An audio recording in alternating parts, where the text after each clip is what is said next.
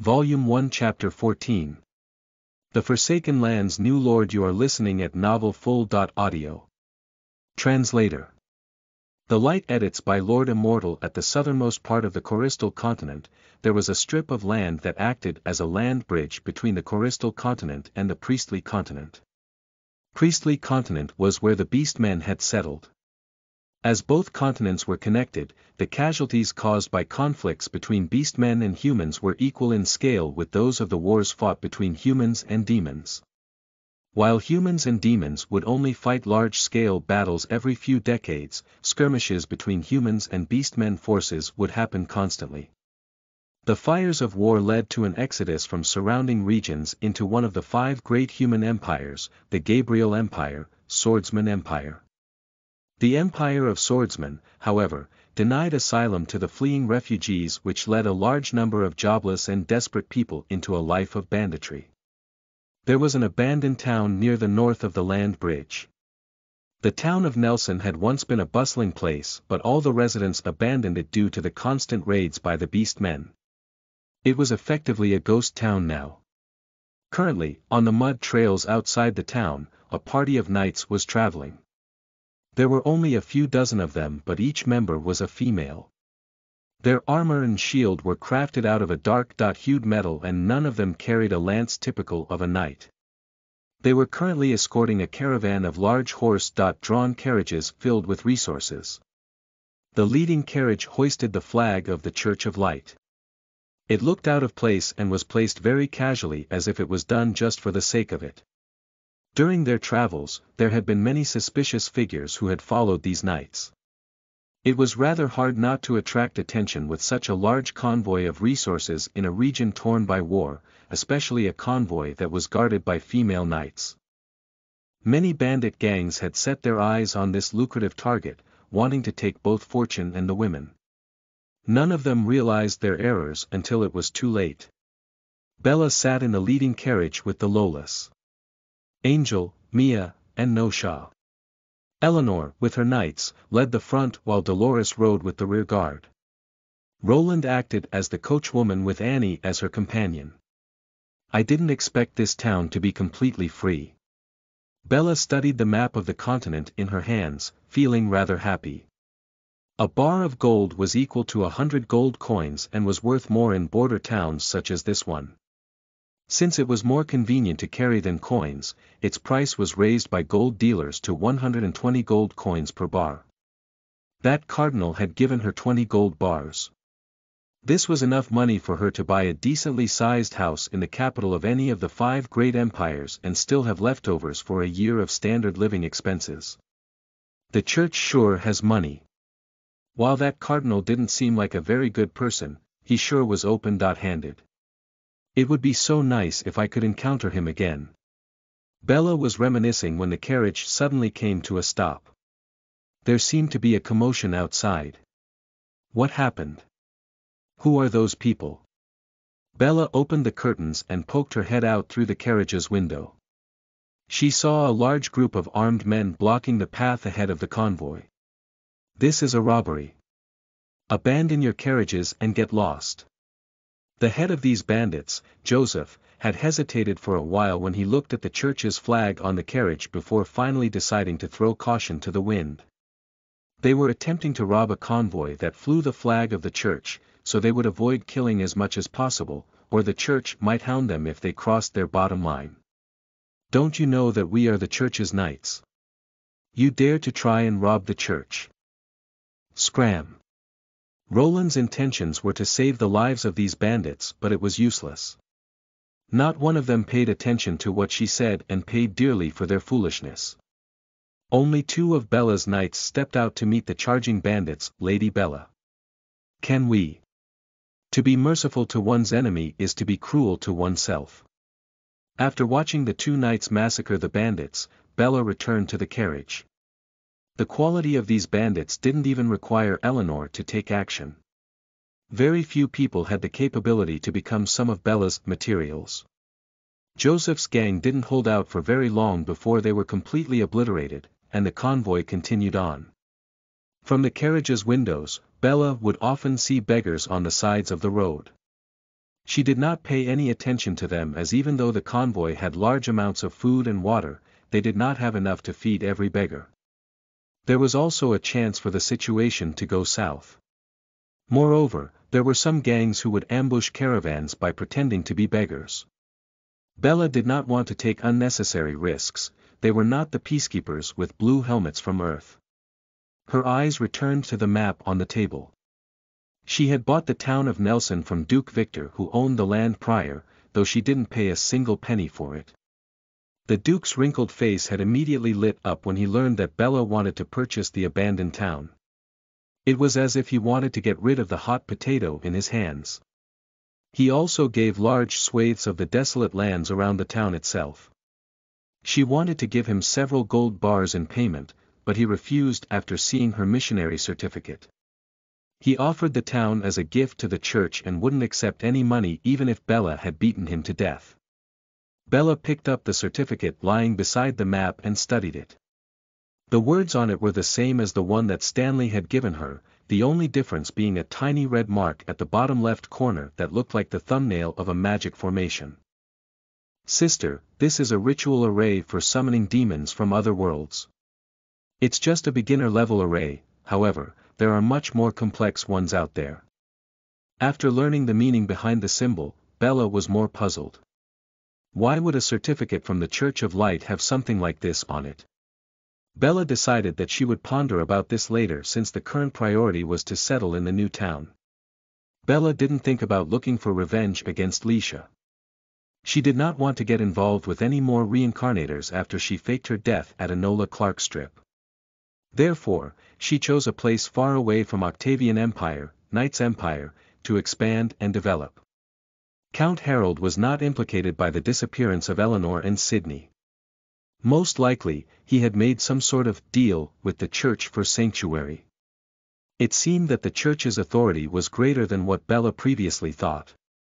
After exterminating over a dozen bandit gangs, there weren't any more bandits left who dared to look for trouble. Maybe the news about the incident had spread through the region and deterred any other bandit gang from setting their eyes on it. These bandits won't be around for much longer. Bella's convoy entered the deserted town of Nelson and headed straight for the church in the center of the town. Bella planned to continue hoisting the flag of the church and decided to set up her new base here. You girls can put that box over there. Alright, you're all dismissed for now. Bella directed her knights to carry a large box into the center of the church, then followed the instructions that Mystica had given her to undo the box's magical seal. The box turned into dust soon after the seal was broken. A large and dark thing that looked like a massively enlarged human's brain was left behind. It looked alive with the flow of blood visible on the giant organ. This was something called Devil's Wisdom, also known to some as Demon Brain. It was one of the more important things that Mystica had given to Bella. The Devil's Wisdom was a living thing and had its own intellect. Its main purpose was to grant greater wisdom to higher-tier monsters. It could also command all the monsters within a very large radius. It was one of the must-haves for running a dark realm.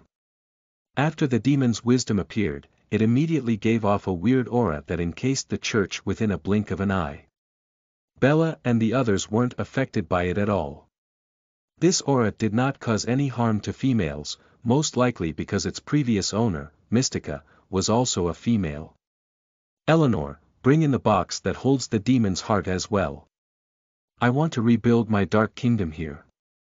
Understood, Lady Bella. Bella planned to rebuild her dark kingdom in this region.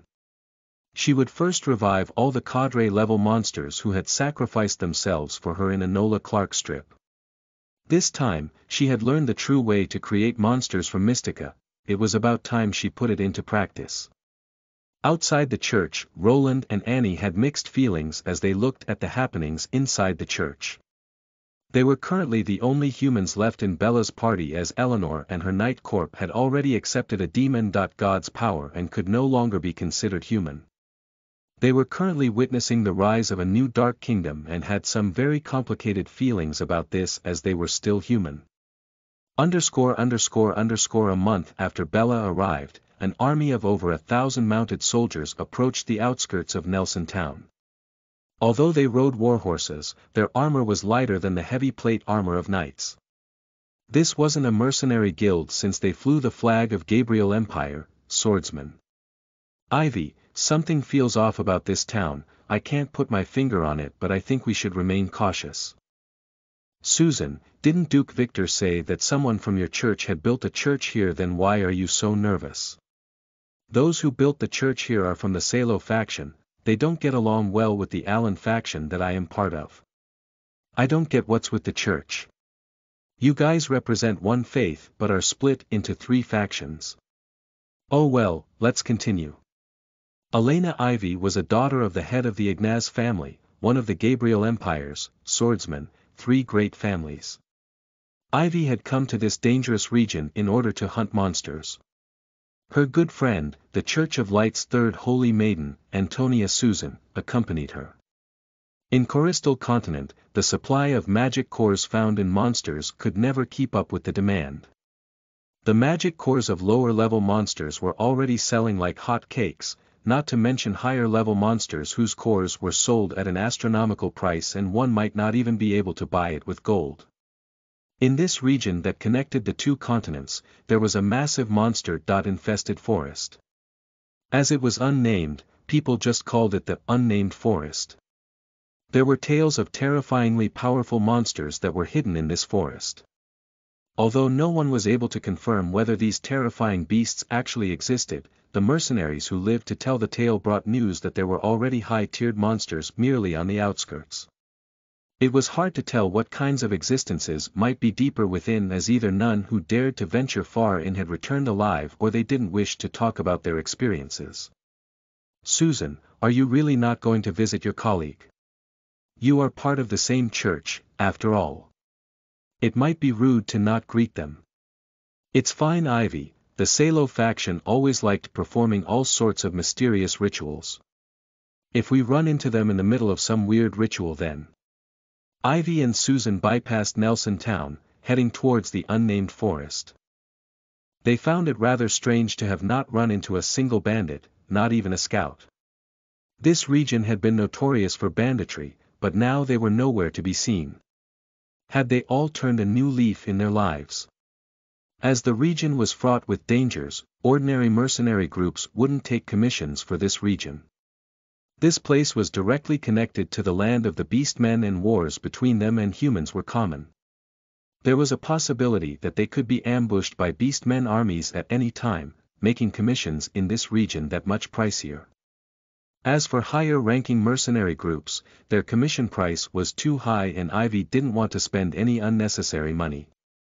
Instead, she used her family's power to obtain a regiment of guards to assist them.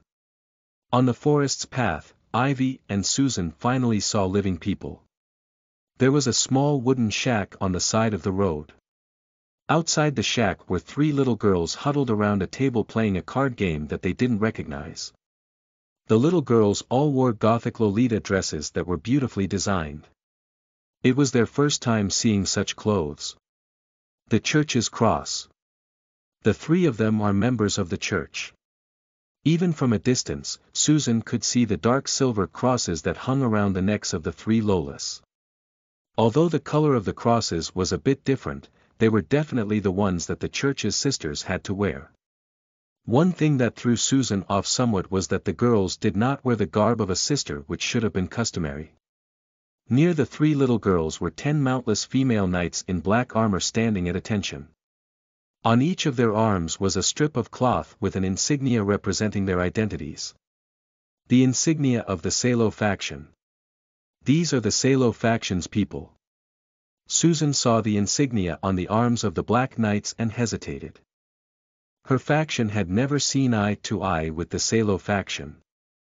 While they might be able to control their temper in big cities due to the large number of onlookers, there was no telling what might happen in a secluded place like this. Susan, look at the pile on their table. Am I dreaming? Tracing Ivy's shocked gaze, Susan also looked at the table and froze. The tabletop was filled with magic cores of multiple colors, evidently belonging to monsters of all elements. Many of them also had the gleam that only the high-tiered monsters had. Each of the Lolas had a pile of magic cores in front of her. Even more shocking were the numerous large burlap bags casually strewn at the feet of the Lolas. As their mouths were not closed, they could see the magic cores within. The army that Ivy had brought was stupefied as well. Even the dumbest of them knew the value of all these magic cores. If it wasn't for Ivy and Susan, many of them would have already charged at them to snatch as many as they could before fleeing. There were only 3 sisters and 10 female knights guarding them. They wouldn't have cared whether they were robbing the church or not. If they could escape the church's hunting, they would be able to live the rest of their lives in comfort. Ivy and Susan exchanged looks. The two of them gestured for the guards to stay where they were and walked towards the wooden shack. "Halt, who? Outsider. This is not somewhere you should be." A female knight in black armor intercepted them, barely managing to swallow the words, "human." "I am the church's 3rd holy maiden, Antonia Susan. Can you let me see those sisters over there?" While speaking, Susan took out and showed the cross that was the proof of her identity as a holy maiden of the Church of Light to the female knight that blocked their way. Even though the Salo faction didn't get along with her Allen faction, she still had a cavalry of thousands at her command. Susan couldn't determine the cultivation of the 10 female knights. However, since they guarded such a fortune in a place notorious for bandits, even without their mounts, they were probably at least at the level of a holy knight. "You too can. As for the others, especially the males, they're not allowed or." Susan and Ivy didn't understand why males couldn't go while females could. The cavalry that acted as bodyguards for the two were fuming. They felt their dignity being tread upon by her words. They would definitely let the knight have a piece of their mind if they had received the order to do so from Susan or Ivy.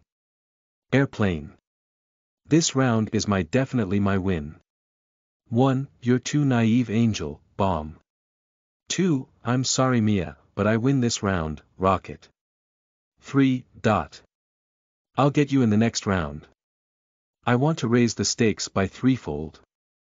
As Mia was talking, Nosha took the small pile of magic cores at the center of the table and placed them in the pile beside her. Afterwards, she placed another small pile at the center. When Nosha turned around, she saw the petrified Ivy and Susan. "Do you sisters want to play landlord as well? You two don't seem to have any chips with you. I can lend you some if you want. TL, 1, 2 or more 3.A. kinds in a row, 444,555 etc. 2. A 4 of a kind, 3. Big and small jokers, the highest hand in landlord. Volume 1 Chapter 15. Pilgrims of the Dark Country. You are listening at novelfull.audio. Translator. The Light edits by Lord Immortal. Although Susan and Ivy had never heard of a game called Landlord, but based on the strange cards in the Lola's hands, as well as the resemblance of their setup with the Empire's casinos, they could infer that the Tree Lolas had been gambling. Members of the clergy aren't allowed to gamble. We're playing with stones, not gold. I don't think this goes against regulations, Sister Priestess. Susan didn't know how to respond to Angel's innocent smile. While the church did have regulations that banned members of the clergy from gambling, that was only limited to coinage. There was no official regulation which stated that one could not gamble with magic cores. Little sisters, why don't you treasure these precious magic cores? They're scattered so casually. Are these stones really that hard to find? We have so many of these. There are some more piles over there, and there too. Ivy felt heartache for the precious magic cores worth fortunes but were being treated as mere stones. She was about to urge the Lolas to cherish their wealth, but after following the direction that Mia had pointed out to her, the words stuck in her throat. It turned out that the entire wooden shack was filled with a pile of magic cores taller than a man and had started to spill out of the half-open door. It seemed that Mia wasn't wrong when she said that magic cores weren't hard to find. These magic cores. Where did you girls find them from? Our elder sisters brought them back for us to play with. Do you want to play or not? The offer from earlier still stands. If you don't want to play, we're going to continue. Big Sis has returned. No Shaw was about to return to the game but stood up in happiness when she saw the familiar figures appearing in the distance. Ivy and Susan followed the Lola's line of sight and found 3 girls about their own age clad in knight's plate armor heading slowly towards the shack. It was easy to tell from their helmet-less faces that each of them was a beauty. These 3 knights were also mount-less and wore the same dark armor and silver cross as the knights who had been guarding the shack previously. The only difference being their armors, which had an elaborate golden trim, making them much more noticeable than the guard knights. Their positions were most likely higher as well. What surprised Ivy and Susan the most was that each of 3 knights carried a large bag on their backs. The knight with the golden blonde hair seemed to be carrying the biggest and heaviest of the 3. The trio ignored the petrified Ivy and Susan and placed their bags near the 3 Lolas.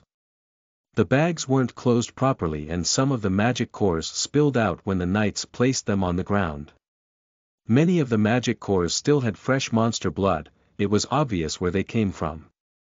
Apart from the sound of the 3 Lolas happily digging through the newly arrived magic cores, there was absolute silence. The 1,000-men guard of Ivy and Susan was collectively frozen in shock. All of these magic cores were still fresh. This meant that these 3 mysterious female knights from the church had just slaughtered a huge number of monsters. This was already beyond the realm of holy knights. These 3 knights could very well be dragon knights with that kind of strength. Bella was laughing internally as she observed the terrified onlookers. She had finally experienced the exhilarating feeling of showing off and putting on airs like the MCs from Earth's light novels. If it wasn't for these 2 beauties, Bella would have already slaughtered their guards. There were already several powerful evil creatures lying in ambush. It was just that the cavalry was too weak to sense them. Can you introduce yourself, my friend? I am the church's 3rd holy maiden, Antonia Susan. This here is my good friend, Elena Ivy of the Ignaz family from the Gabriel Empire, swordsman. Susan gave a courteous greeting to Bella. She thought it was good to lower herself a bit while talking with someone who most likely had attained the realm of a dragon knight. She didn't want to unintentionally offend the other side. I'm an insignificant knight named Bella, Nelson Town's guardian knight. Oh, those 2 are also guardian knights. One is Dolores and the other is Eleanor. Seeing that Dolores and Eleanor had no intentions to introduce themselves, Bella decided to do it for them. Ivy and Susan carefully studied Eleanor, the guardian knight with fiery red hair. If they remembered correctly, there was a young lady of a prestigious family from the Octavian Empire, knights, with the same name. Was it just a coincidence? After all, they had never seen Eleanor in person, only having heard of her name being mentioned before. As Eleanor didn't choose to speak, it wouldn't be very courteous for them to ask. Ivy wore light armor that was pure white and carried a finely crafted sword. Her flowing hair and irises were all dark brown. Bella felt a sort of nostalgia and intimacy as Ivy looked very much like an Asian, the first one that Bella had seen in this world. It might be a result of training with the sword, but Ivy's body was especially thin, but she was absolutely not lacking in the chest department. Bella wondered how she maintained her beautiful pale skin while training. Susan and Ivy's heights were about the same as that of Roland and Annie's, just a bit shorter than Dolores, Eleanor, and Bella. Susan's attire was similar to that of the 2nd holy maiden Haley, whom Bella had met just recently. The only difference between the 2 was that while Haley's hair was snow white, Susan's was the more traditional golden blonde. On Susan's right shoulder, Bella saw the emblem consisting of a pure white hexagram, the same as the 2nd holy maiden, Haley. From what Bella had learned since her encounter with Haley, this emblem represented Allen faction, one of the 3 factions within the Church of Light. The cardinal who had given her the box of gold bars was the head of the Salo faction, and the 2 factions had never seen eye to eye. Hopefully, Susan wasn't looking for trouble. Susan was able to see the cautiousness in Bella's eyes but chose not to speak about it. Their factions had already been in a state of infighting for the past few thousand years, after all. From churches to the territories in each city, there had been constant fighting between the two factions, and it was hard to resolve the tensions between both sides. Susan didn't know that Bella wasn't actually a member of the Salo faction. She was just a fake who was using the Salo faction as a disguise, and the same could be said for every other member of the Salo faction here. As the Salo faction had always been cruel and brutal to heretics, there weren't very many people that dared to imitate a member of the Salo faction. It was pure luck that Susan and Ivy had run into Bella's group of imposters. "Lady Bella, about these magic cores, we picked them up on the path. If you need to get somewhere, I suggest you do so before the sun sets. We'll be returning to Nelson for worshipping." Bella whispered into Noesha's ear, who then went up to the shack and gestured with her hands, and all the magic cores in the shack vanished into thin air as if they had never even existed. If it wasn't for Bella and the others who were still here, Susan and Ivy would have considered their entire encounter a dream. Space-time magic. Little sister, are you a space-time magician? I'm just a normal sister of the church. You two sisters take care. I'm heading back to Nelson Town with big sister Bella and others. As they saw Bella's group was about to leave, Ivy finally remembered the reason why they had intercepted Bella in the first place and hurriedly blocked their path. "Lady Ivy, we still have stuff to attend to. Why are you blocking our way? I need the magic core of a high-level monster. Unfortunately, I didn't bring enough helpers, so I want to enlist your help. When we finish, you can ask the church for payment. State your price." What monster are you hunting? Hey wait, Bella, don't go. Can we at least discuss the price?" As soon as she heard that the two were hunting ground dragons, Bella had wanted to leave on the spot. Although ground dragons were pseudo-dragons, they were still technically considered dragonkin and were much stronger than typical high-level monsters. At the Adventurers Guild, hunting ground dragons was already considered a low-level dragon-slaying assignment. There weren't many who had completed a mission of this class in the entire history of the Adventurers Guild. Along with the fact that Bella still had some bad memories of being beaten senseless by Leisha's golden dragon just recently, it made her all the more not want to encounter another dragon. "Hey, don't leave. I can give whatever amount of money you want for payment.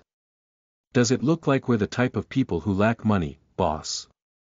I still want to live a few more years. A ground dragon already can't be considered a high-level monster.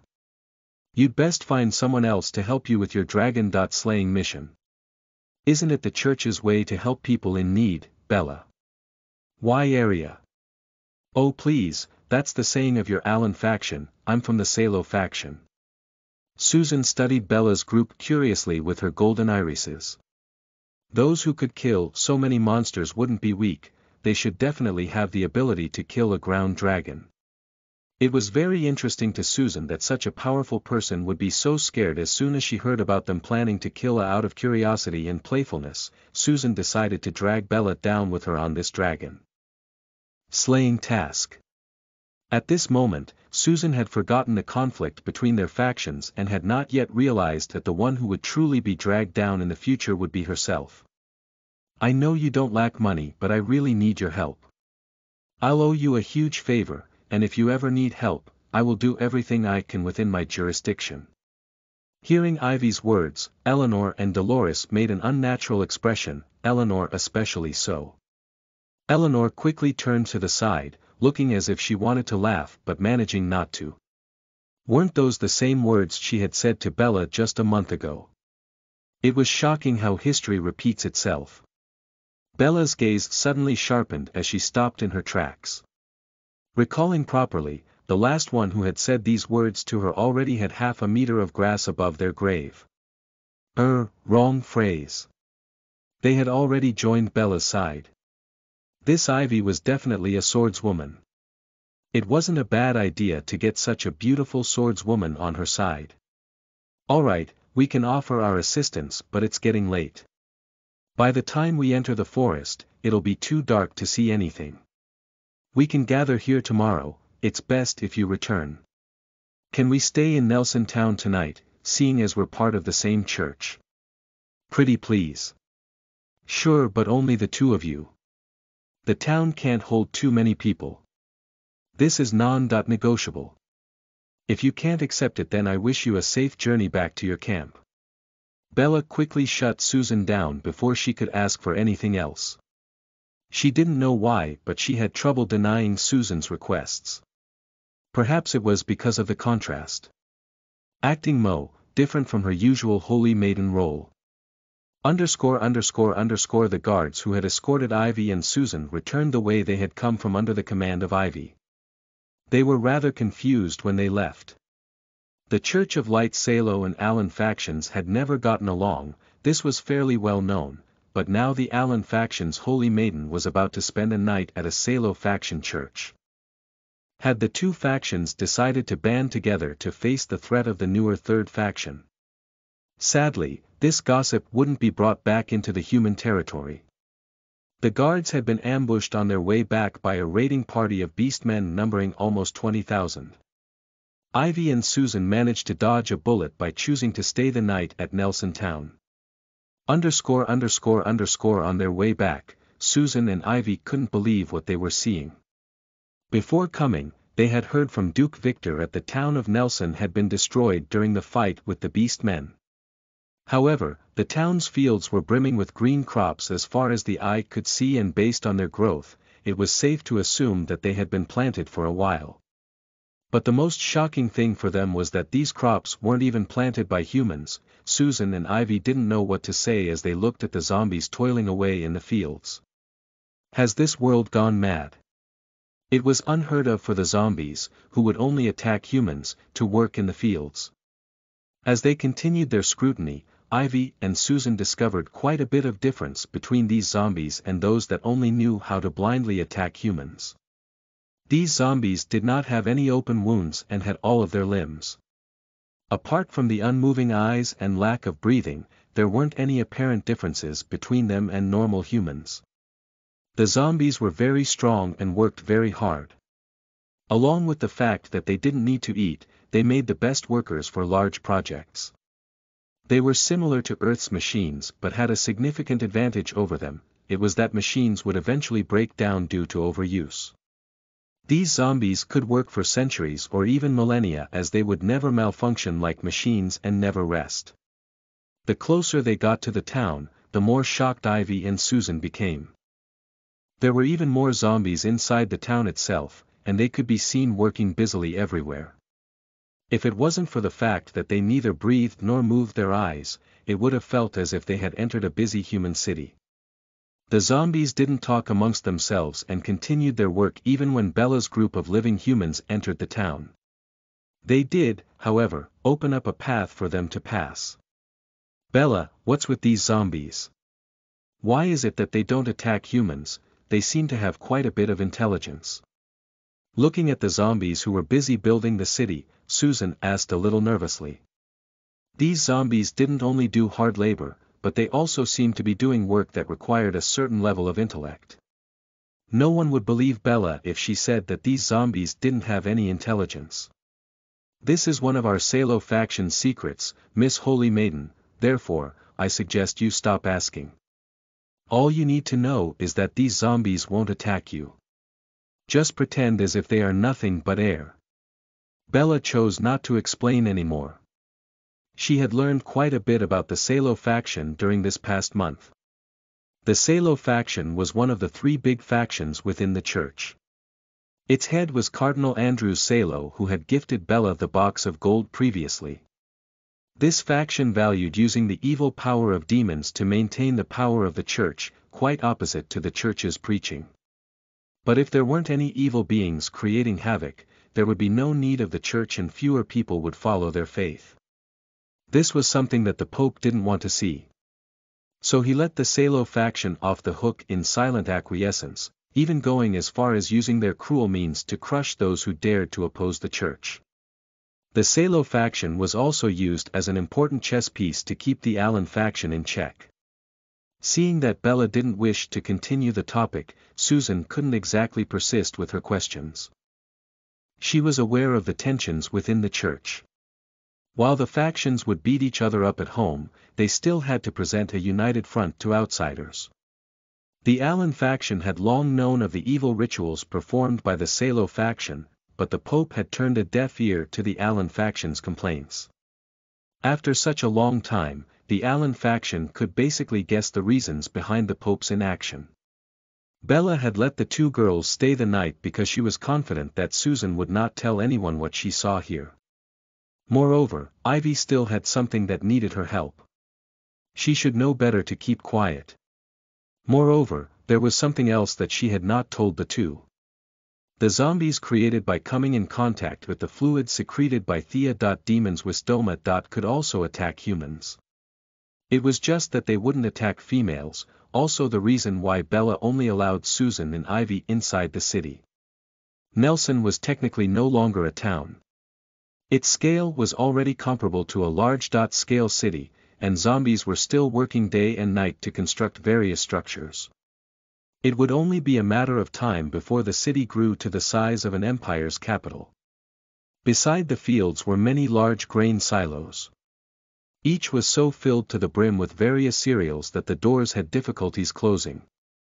Next to the silos, there were also zombies hurriedly constructing several new silos as well as a never-ending stream of zombies carrying sacks of grain into the silos.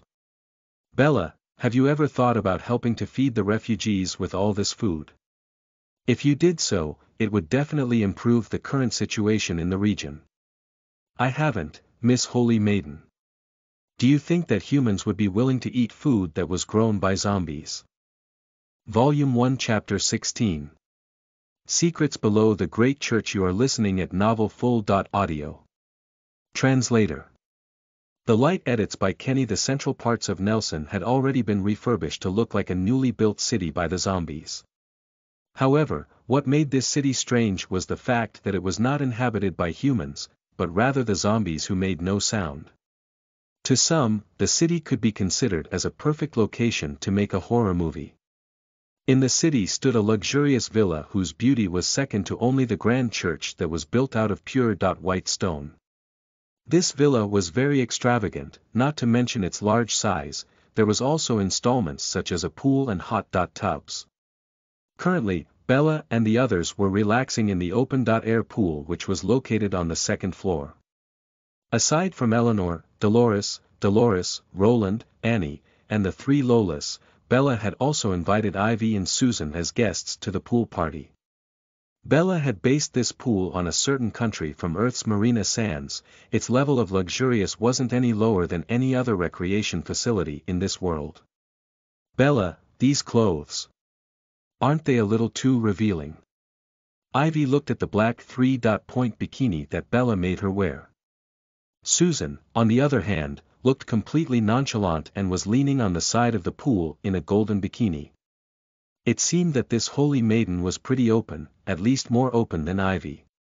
You have a nice body, Ivy, what's there to be shy about? We are all girls here, and there aren't any outsiders either. Anyway, isn't this more comfortable than what you were wearing before? Ivy looked around and saw that all the other girls in the pool were wearing similarly styled bikinis, and thought that it might be wrong for her to be so sensitive. After thinking for a while, she decided that she would relax with the only familiar person here, Susan. Bella was casually sitting on a floating pool chair and was calmly enjoying the view. This was a treatment that only 2D protagonists from Earth were able to enjoy. She hadn't expected to get this treatment in another world. It was even more satisfying to Bella because all the swimsuits that the girls were wearing were designed by her. A crooked smile stealthily crept onto Bella's face as she observed the curious Susan and the shy Ivy. These two girls had nice bodies. Ivy was on the thin side while Susan was rather more curvaceous. Her chest was already on the same scale as of Dolores' chest. As they've already put on the clothes that she designed, Bella didn't plan to let these two escape her clutches. Elder sister, your evil thoughts are leaking from your eyes. Are you plotting to obtain the two new sisters? No, Shah, who was wearing a pink swimsuit, sat beside Bella on the floating chair. This chair had a rather large surface area and it could hold the two girls without any trouble. Nosha wasn't wearing a three-point bikini, but rather a normal design that exposed less.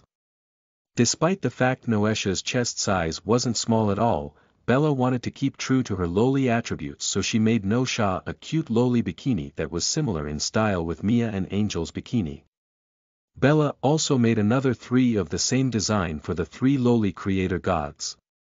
After everything settled down, Bella had planned to invite those 3 creators to come and play, as thanks for their help. Little Nosha, I'm a kind and innocent person, don't go around spouting random rumors about me. A good girl must be elegant, not naughty. Elder sis, you really are. I'm going back to reading. Nosha then returned her focus to the 18x dojin in her hands. Bella didn't know what to say about this little sister of hers who never forgot to bring her arrow books wherever she went. Apart from just reading them all by herself, she also acted as a missionary to convince others to read the dojins as well. The first ones to receive her preachings were Mia and Angel. As the dojins that Nosha promoted were all Yuri-oriented, along with her agenda, Bella didn't stop Nosha from doing so. It didn't take long for the sun to set below the horizon, and darkness to creep over the region again. The town was well lit, most likely because of the zombies who lit their lights like humans. Even if they didn't have any light, zombies would still be able to work normally.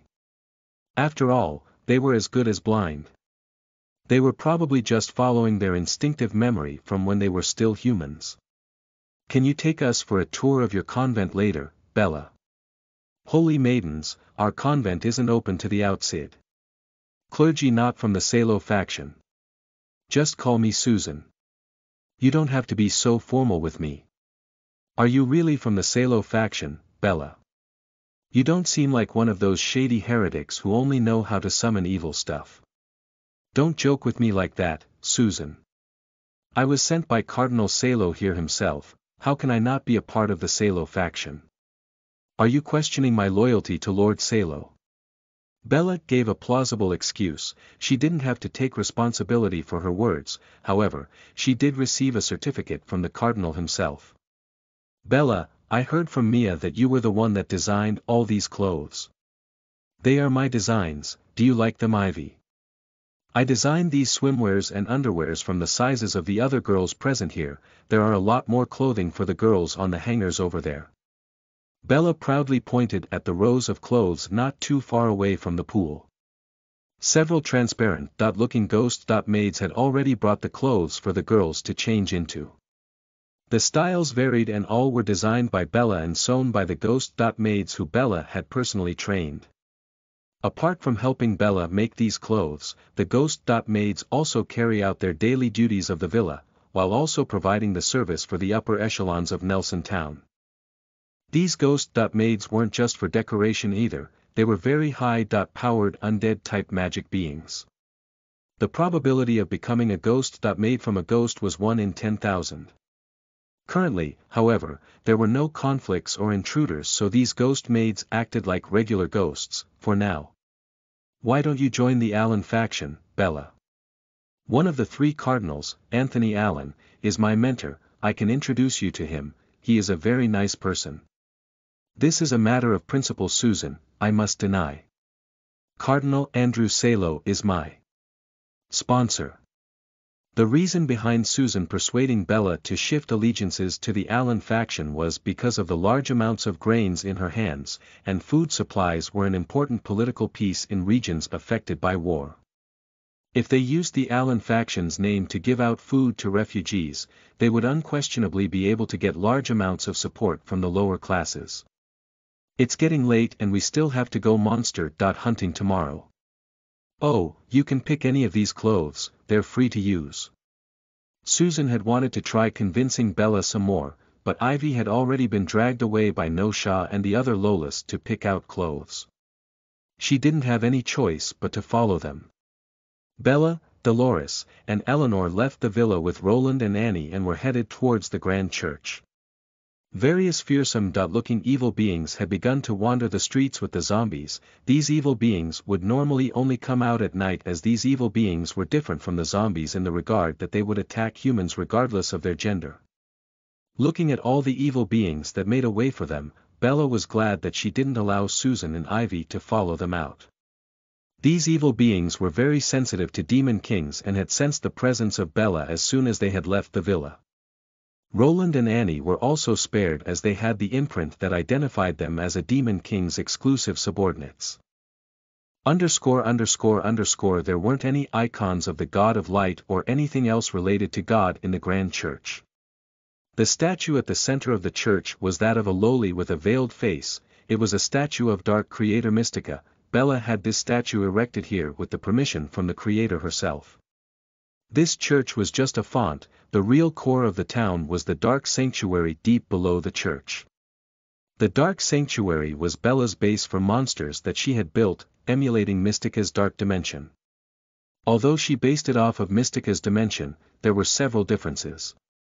Mystica's Demon King Hall had 12 High Demon King thrones, and only High Demon Kings had the right to enter, while normal Demon Kings could only wait outside. Bella's Dark Sanctuary did not have any High Demon Kings, so it had only 12 normal Demon King thrones. Mystica had promised Bella 4 High Demon King thrones, but they were currently under construction and it would take a while before they were delivered. One thing though, Bella had tried out the High Demon King throne but felt as if Phelia's Demon King body was completely unable to control it. She didn't know how strong a Demon King had to be in order to qualify for a High Demon King if even Phelia, who had received blood from 3 demon and evil gods, couldn't. At the center of the Dark Sanctuary was the holy land of the evil beings, the Demon King's Hall. The hall was designed like an emperor's palace, but instead of the emperor's throne, there were 12 Demon King thrones where the emperor's throne was supposed to be. Each of these Demon King thrones was in a different style, but all adhered to the theme of darkness. The 12 thrones were arranged in a semicircle, facing in, and each had a slot for a sword on the back of the throne. Currently, all 12 swords were present. These swords were exclusive to the Demon King that used the throne affiliated with the sword. These thrones were not fixed to the ground, but floating slightly above the floor. The floating thrones increased the Demon King's style points immensely. At the center of the semicircle was a giant crimson heart, the demon's heart. It had many tubes sprouting out of it that entered the ground, and the floor of the hall was crisscrossed with what seemed to be barely visible veins and arteries, still with blood inside that moved with the beat of the massive heart. Behind the 12 thrones, a giant brain floated, and it had almost completely transparent arteries that were only visible around the brain itself. Bella did not know the extent of these arteries as they were not visible. There were already an enormous amount of evil beings gathered around the hall. Bella estimated at least 10,000 from what she could see.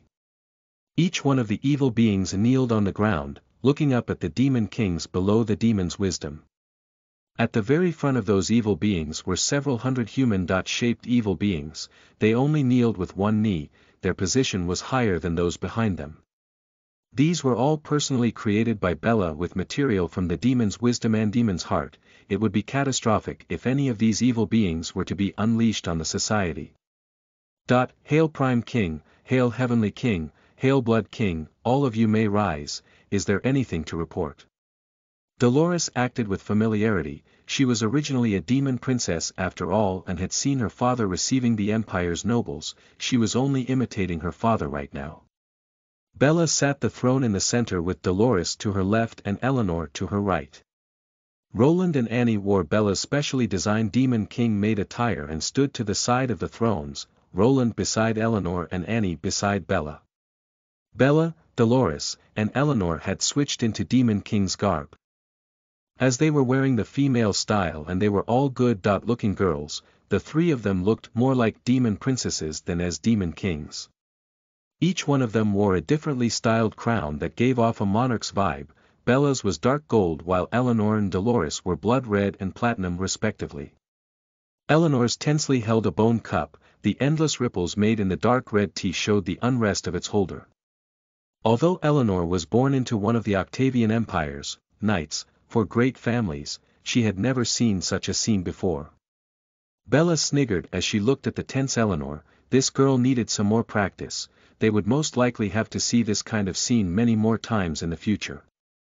Heavenly King, I and my subordinates obtained a large number of precious minerals from the mine and wished to erect statues in honor of the demon kings who created us and this dark sanctuary, and are here to seek permission from demon kings. Bella had modified these evil beings' memories so that they would remember that their creator was Bella's true form, and Philia was just one of her subordinate demon kings. This would eliminate many unnecessary problems, and a double identity would also be more flexible. As for the identities of Angel, Mia, and Nosha, Bella didn't hide anything from the monsters and they treated the three Lolas as demon gods. I represent all the demon kings present and give you my permission. Thank you for your hard work, Maltz. After receiving a nod from Bella, Dolores gave Hell's Warden Maltz the permission to carry out the crafting and erecting of the statues. Hell's Warden Maltz was the new Warden Maltz after the original had been destroyed by Berserker Barths at the decisive battle several months ago using the Pillar of the War God. The current Maltz was much stronger than he was during that battle. Demon Kings, your subordinate has cleared out several more bandit groups during the period since we were last gathered here. I have brought all the loots that have been liberated from their camps, and brought them here to offer as the tribute. Nicely done, Clement. You're living up to your name as Master of Faces.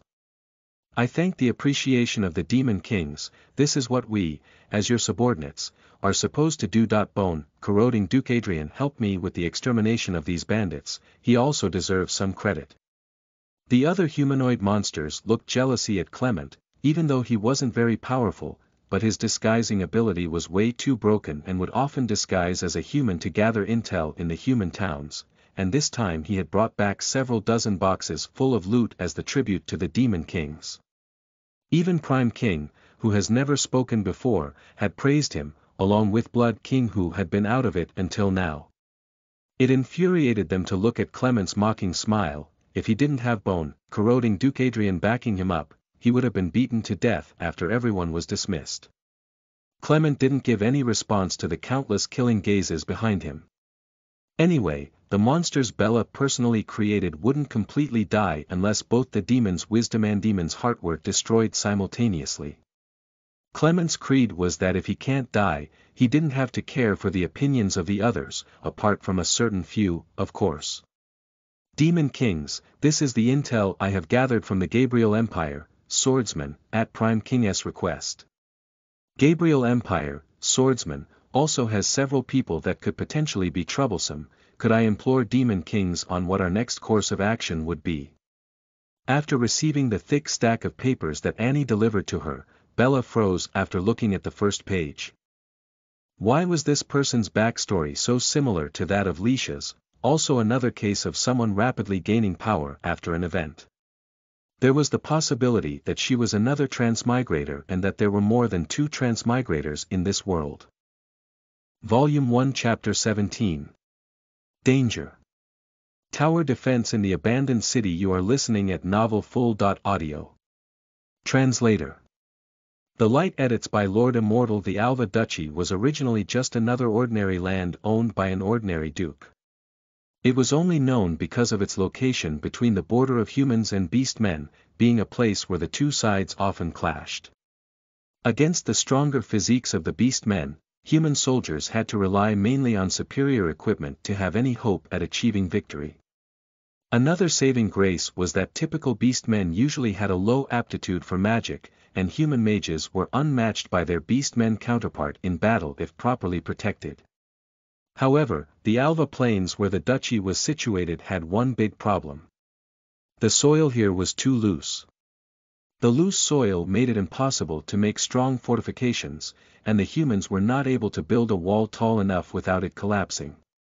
This was the reason why the Alva Duchy had been abandoned by the 5 empires. It would be too costly to defend against the invading beast men without proper fortifications. Also, the human empires were still battling the demon forces in the north and were unable to send any decent reinforcements such as dragon knights to the duchy. After all, there was next to no value in reinforcing a duchy whose only resource was farmland.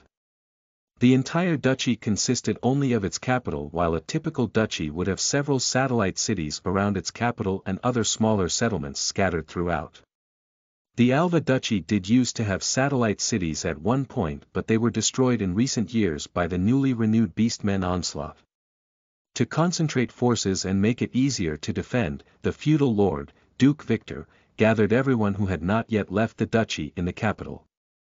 The situation in the duchy still had not stabilized. At the capital's gates, there was a large number of guards thoroughly checking everyone that entered the city.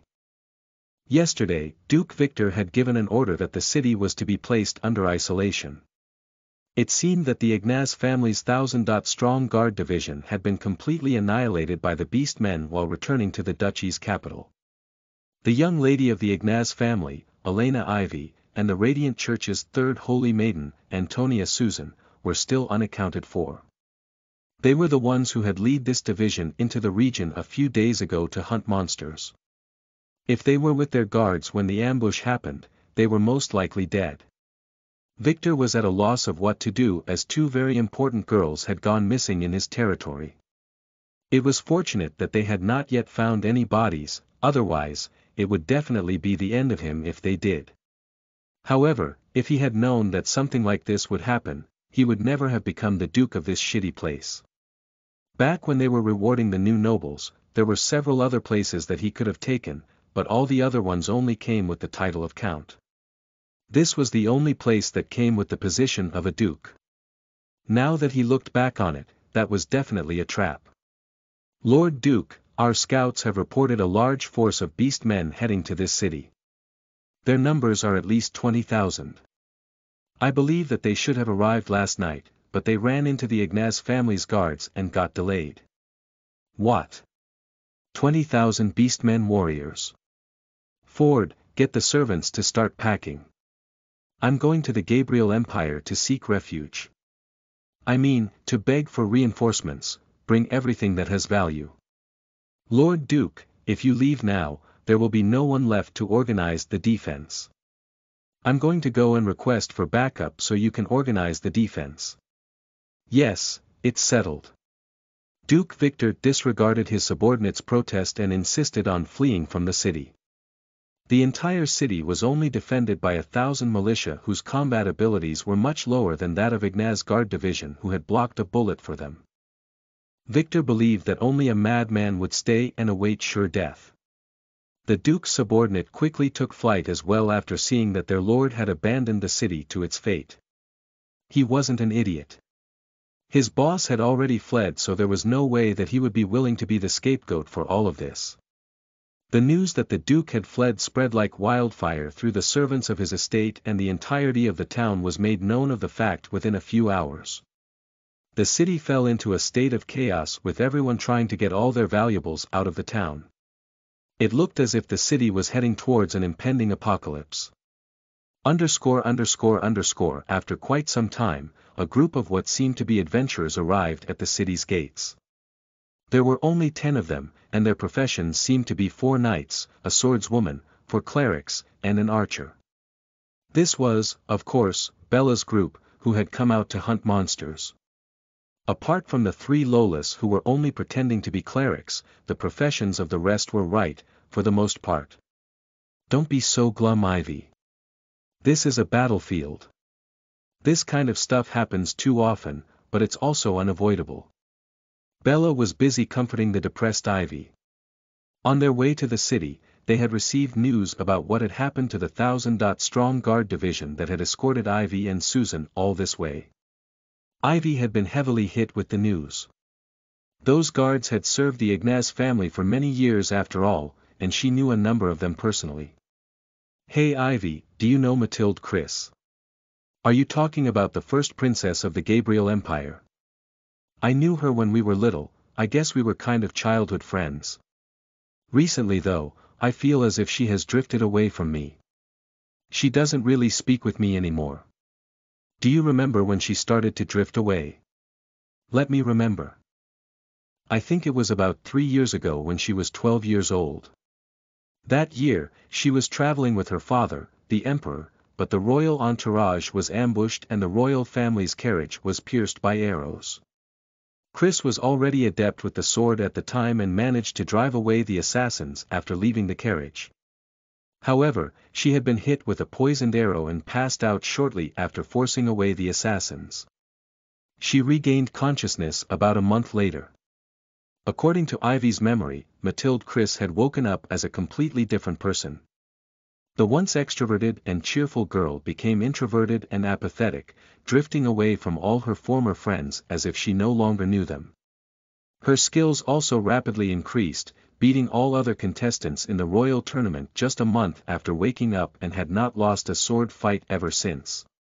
Those who had lost to her claimed that her sword was too fast to be seen. This, along with how little she talked, earned her the unofficial title of Lonesome Sword.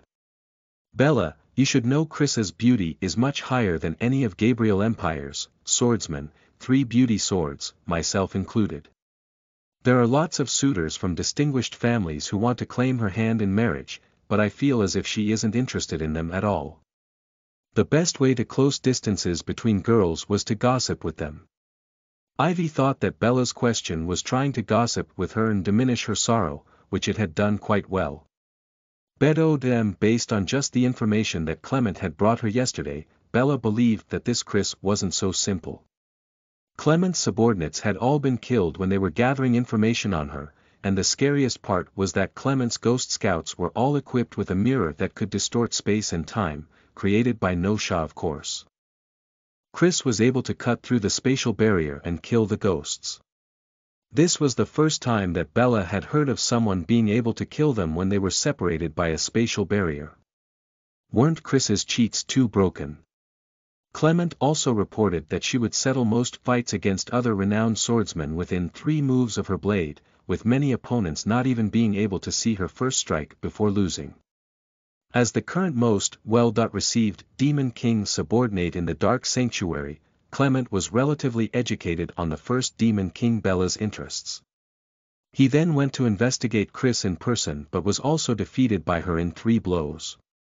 After getting defeated, Clement did manage to gather some vital information on Chris.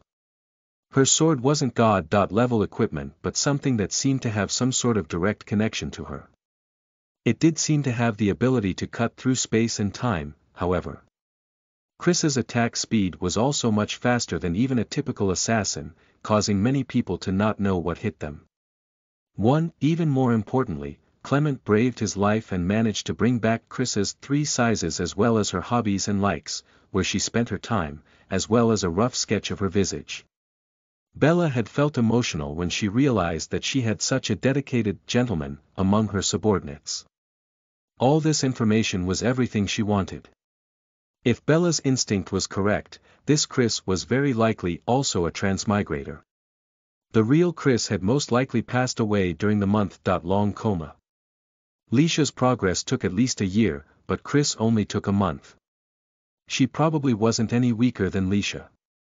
Bella wasn't going to find trouble with Chris as her current objective was to just stay as far away as possible from any other transmigrator who had a bajillion cheats on them. She didn't have any reason to do anything, but according to the subordinates that Dolores had sent to the demon continent, there was evidence that the seal on the ancient 12 demon kings was weakening rapidly. Soon these transmigrated heroes would have quite a problem on their hands. All Bella needed to do was stand on the side and watch. They had come to the capital of the duchy because Ivy wanted to enlist some mercenaries to help them. Originally, it would have been fine with just Bella and the others, but this morning, they had discovered more tracks belonging to pseudo-dragons of different sizes. It was probably a group of pseudo-dragons who had migrated. Ivy didn't think that just a few in their party were enough to deal with a group of pseudo-dragons, so Ivy had wanted to try her luck and see whether any mercenaries were willing to come with her. That's strange. Why isn't there anyone at the gates, not even any guards? When they arrived at the capital's gates, Susan found that there was no human in sight. The gates were wide open and even the streets inside were devoid of people. The only things they saw on the streets inside were variously scattered belongings. It appeared that whoever left these behind had left in a hurry. Right at this time, several furry figures dashed out of the two houses closest to them. Their target was the closest Susan. However, unfortunately, they didn't get very far before taking one of Annie's arrows on their heads. Wolfmen. There are beastmen in this city.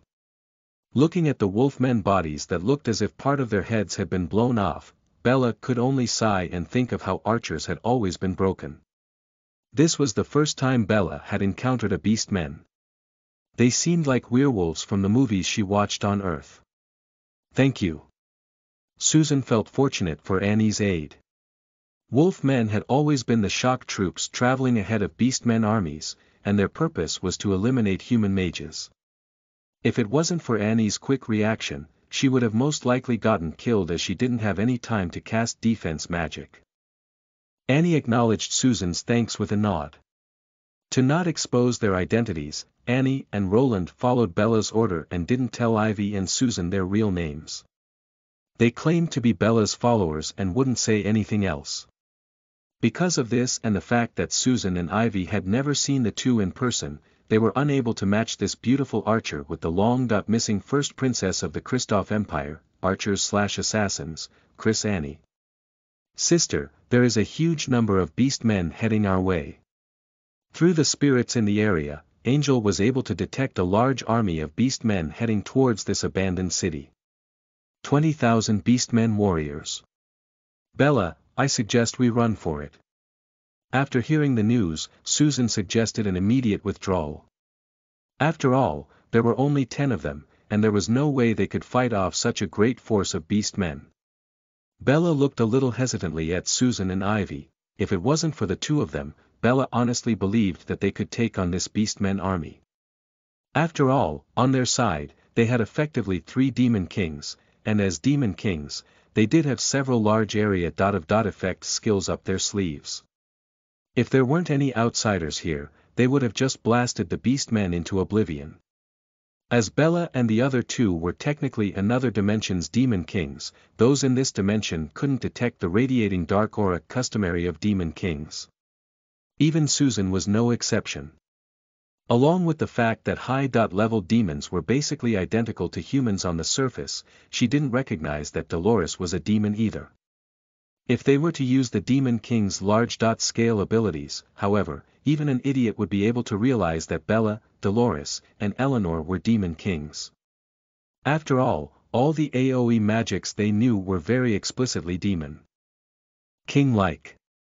Before she managed to convert Ivy and Susan to her side, Bella didn't want to expose her identity as a Demon King as it would most definitely hinder her goal in converting them. What made it even worse was that they didn't have any proper battle mages in their party. Angel could only be considered a soul mage if anything, while Mia's curses and hexes couldn't be used with one of the church's holy maidens nearby. Dolores's magic was still pretty close to demons, and she also wouldn't be able to use it here. As for Nosha, Bella wanted to save her power for when they had to retreat in case they couldn't fight back the beastmen. We can't outrun them as wolfmen are too fast, so we can only make our stand here. Ivy and Susan, take shelter in that watchtower over there. I'll get my followers to protect you too. I will guard the entrance with Dolores and Eleanor. We won't let any enemies through while we're still alive. But the enemy numbers 20,000, and you are only 3. Even if you are all holy knights, you 3 don't even have any mounts. No problem, boss, just take care of these 3 little ones for me. This is my duty as a knight. Anyways, it's a knight's honor to be able to protect such beautiful girls. Don't force yourselves. Retreat into the tower if you think you can't hold on. I'll light a signal fire at the tower's peak. The Gabriel Empire, swordsmen, will send reinforcements if they know I'm here. Looking at the 3 figures that stood at the base of the tower, Ivy was moved. As a swordswoman, she wasn't as armored as a knight and wouldn't be able to offer them any assistance. If no one came to their aid, this would probably be the end of their party. Susan was also moved, but there was something she didn't understand. The 3 Lolas didn't look to be scared or tense at all. This didn't match the reaction that should have been for girls their age, who normally would be scared to death. As for the calmness on the faces of the two knight followers, Susan didn't know if they had already accepted death or if they knew they had nothing to fear. Angel came behind the archer, Annie, and lightly traced something on her back. Annie immediately felt as if everything in her field of view had been enlarged. She could very clearly see the beastmen forces in the distance heading their way. Angel's spiritual eye worked by borrowing the eyes of the spirits that wandered in the world and sharing their field of views. Basically, it meant that Annie no longer had a blind spot and could see everything in a certain radius. This kind of ability was priceless to long-range units such as mages and the like, but as they did not currently have any mages in hand, Angel could only settle for the sole long-range unit in their party, the archer, Annie. Roland went to guard the stairs in case any enemies slipped through the defenses downstairs. The flag of the church had already been raised over the watchtower. The archer Annie was prepared. Mia was helping her prepare the arrows. She took advantage of the moments when Susan and Ivy looked away to stealthily enchant the arrows with her specialty. Curses and hexes. Angel stood on the side, seemingly looking into the distance. She was actually controlling several undeads as scouts to observe the state of the battlefield. As for No Sha, she was talking with Ivy and Susan, drawing their attention away from where Mia was buffing Annie's arrows. The three knights Belle, Dolores, and Eleanor were waiting at the base of the tower, armed with shield and sword. Looking at the incoming horde of beastmen, then at the watchtower behind her, Bella felt as if she was playing a tower defense game, and had a strange urge to yell, "You shall not pass." 2. TL Notes. 1. Numbered in order of seniority of becoming a demon king, Bella is first, Dolores second, and Eleanor third. 2. Raw here is, lacks a direct translation because it's a reference to Chinese League of Legends. Volume 1 Chapter 18. The Unfortunate Fate of the Beastmen's Expeditionary Army. You are listening at novelfull.audio. Translator. The light edits by Lord Immortal. In the skies above, two griffin knights were patrolling. Even from a distance, they were able to see the thick smoke rising from the capital of the Alva Duchy. They originally planned to ignore it as they had already received the news from the southern command center of the Gabriel Empire, swordsman, that the feudal lord of the duchy, Duke Victor, had already fled from the city with his subordinates. The current duchy capital should be no more than a ghost town, but that smoke had the special color of one of the empire's three big families, the Ignaz family. The young lady of the Ignaz family, Elena Ivy, had gone missing in this region recently. This colored smoke could very well be her signal for help. The two Griffin Knights passed over the mountains and approached the airspace of the capital. As they got closer, they were able to see a large advance force of 20,000 wolfmen encircling a single watchtower, and the smoke came from the top of the tower. The flag of the Radiant Church flew over the tower. It seemed that this tower was being defended by the members of the church. At the base of the watchtower, 3 female knights were blocking the path from the onslaught of the wolfmen. The state of battle was very heated. The beastmen had originally wanted to overpower the 3 knights with their sheer number and force them apart before defeating them one by one. It seemed that the commander of these wolfmen was relatively intelligent, knowing that a large number of the Radiant Church's knights was on the level of holy knights and that the 3 knights before them must at least be holy knights, seeing how calm they were. However, a dismounted knight was nothing to fear. In theory, it shouldn't be very hard to kill 3 dismounted holy knights after separating them. The wolfmen warriors easily separated the 3 knights, then as soon as they actually entered combat, they discovered that they had been tricked. These 3 were most definitely demons in the armor of a knight. The golden blonde knight was the fiercest. She had foregone the shield and instead swung around a large 2-handed sword. Countless beastmen who had gotten too close were bisected by her, their weapons not even being able to scratch her armor. Sometimes, when the sword in her hands was engaged with another, she would simply kick the nearby wolfmen and send them flying several meters away. Most people would probably believe it if one were to tell them that she was a berserker instead of a knight. The purple-haired knight was the most gruesome. She didn't even wield her sword, leaving it sheathed on her back alongside her shield. Her weapon was a pair of glistening metal claws. The wolf men who got near her were ripped apart and eviscerated with several quick strikes. Just like with the blonde knight, the beastman's weapons did nothing but send sparks flying off her armor. It didn't take long before a pile of mutilated bodies built up around her. The redhead knight was more normal, relative to the other two knights at least. She wielded the standard sword and shield, using the shield to knock beastmen back and the sword to cut them down. The only problem was that once again, she was unscathed from the beastman's attacks. It was evident from the number of bodies that this envelopment had gone on for quite a while, but the three knights didn't show any signs of fatigue. It felt as if they had limitless stamina.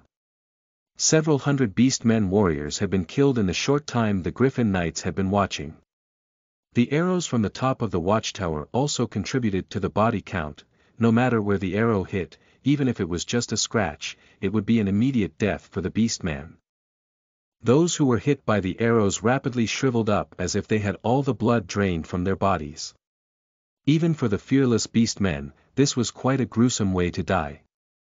Several beastmen had, by sheer luck, made it past the three knights and tried to deal with the archer on the tower but had their way blocked by a blue-haired female knight that had appeared out of nowhere, leaving them unable to pass. They were only able to watch as the archer shot ducks in a barrel. The beastmen advance party was made completely out of agile wolfmen warriors, without any long-ranged unit capable of dealing with the archer that was thinning their numbers. The two Griffin Knights almost fell off their mounts in shock as they witnessed the scene. These three masked knights managed to hold their ground against 20,000 beastmen and successfully made it look lopsidedly favored towards the three of them. This wasn't something that holy knights should be able to do. Were these three females dragon knights? But a dragon knight was able to summon their mount at any time. If they were dragon knights, why didn't they summon their mounts? It would definitely make the killing a lot faster.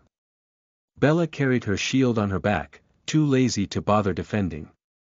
Even though the armor she wore was just a normal set of knight's plate armor and wielded a normal steel sword, her Demon King aura buffed her armor and weapon to the point where she wouldn't be damaged by the beast men. She would be able to cut through them like butter. It was rather unfortunate for the beast men surrounding them. A new Demon King required reaping of lives to become awakened, and only then could they be considered a real Demon King.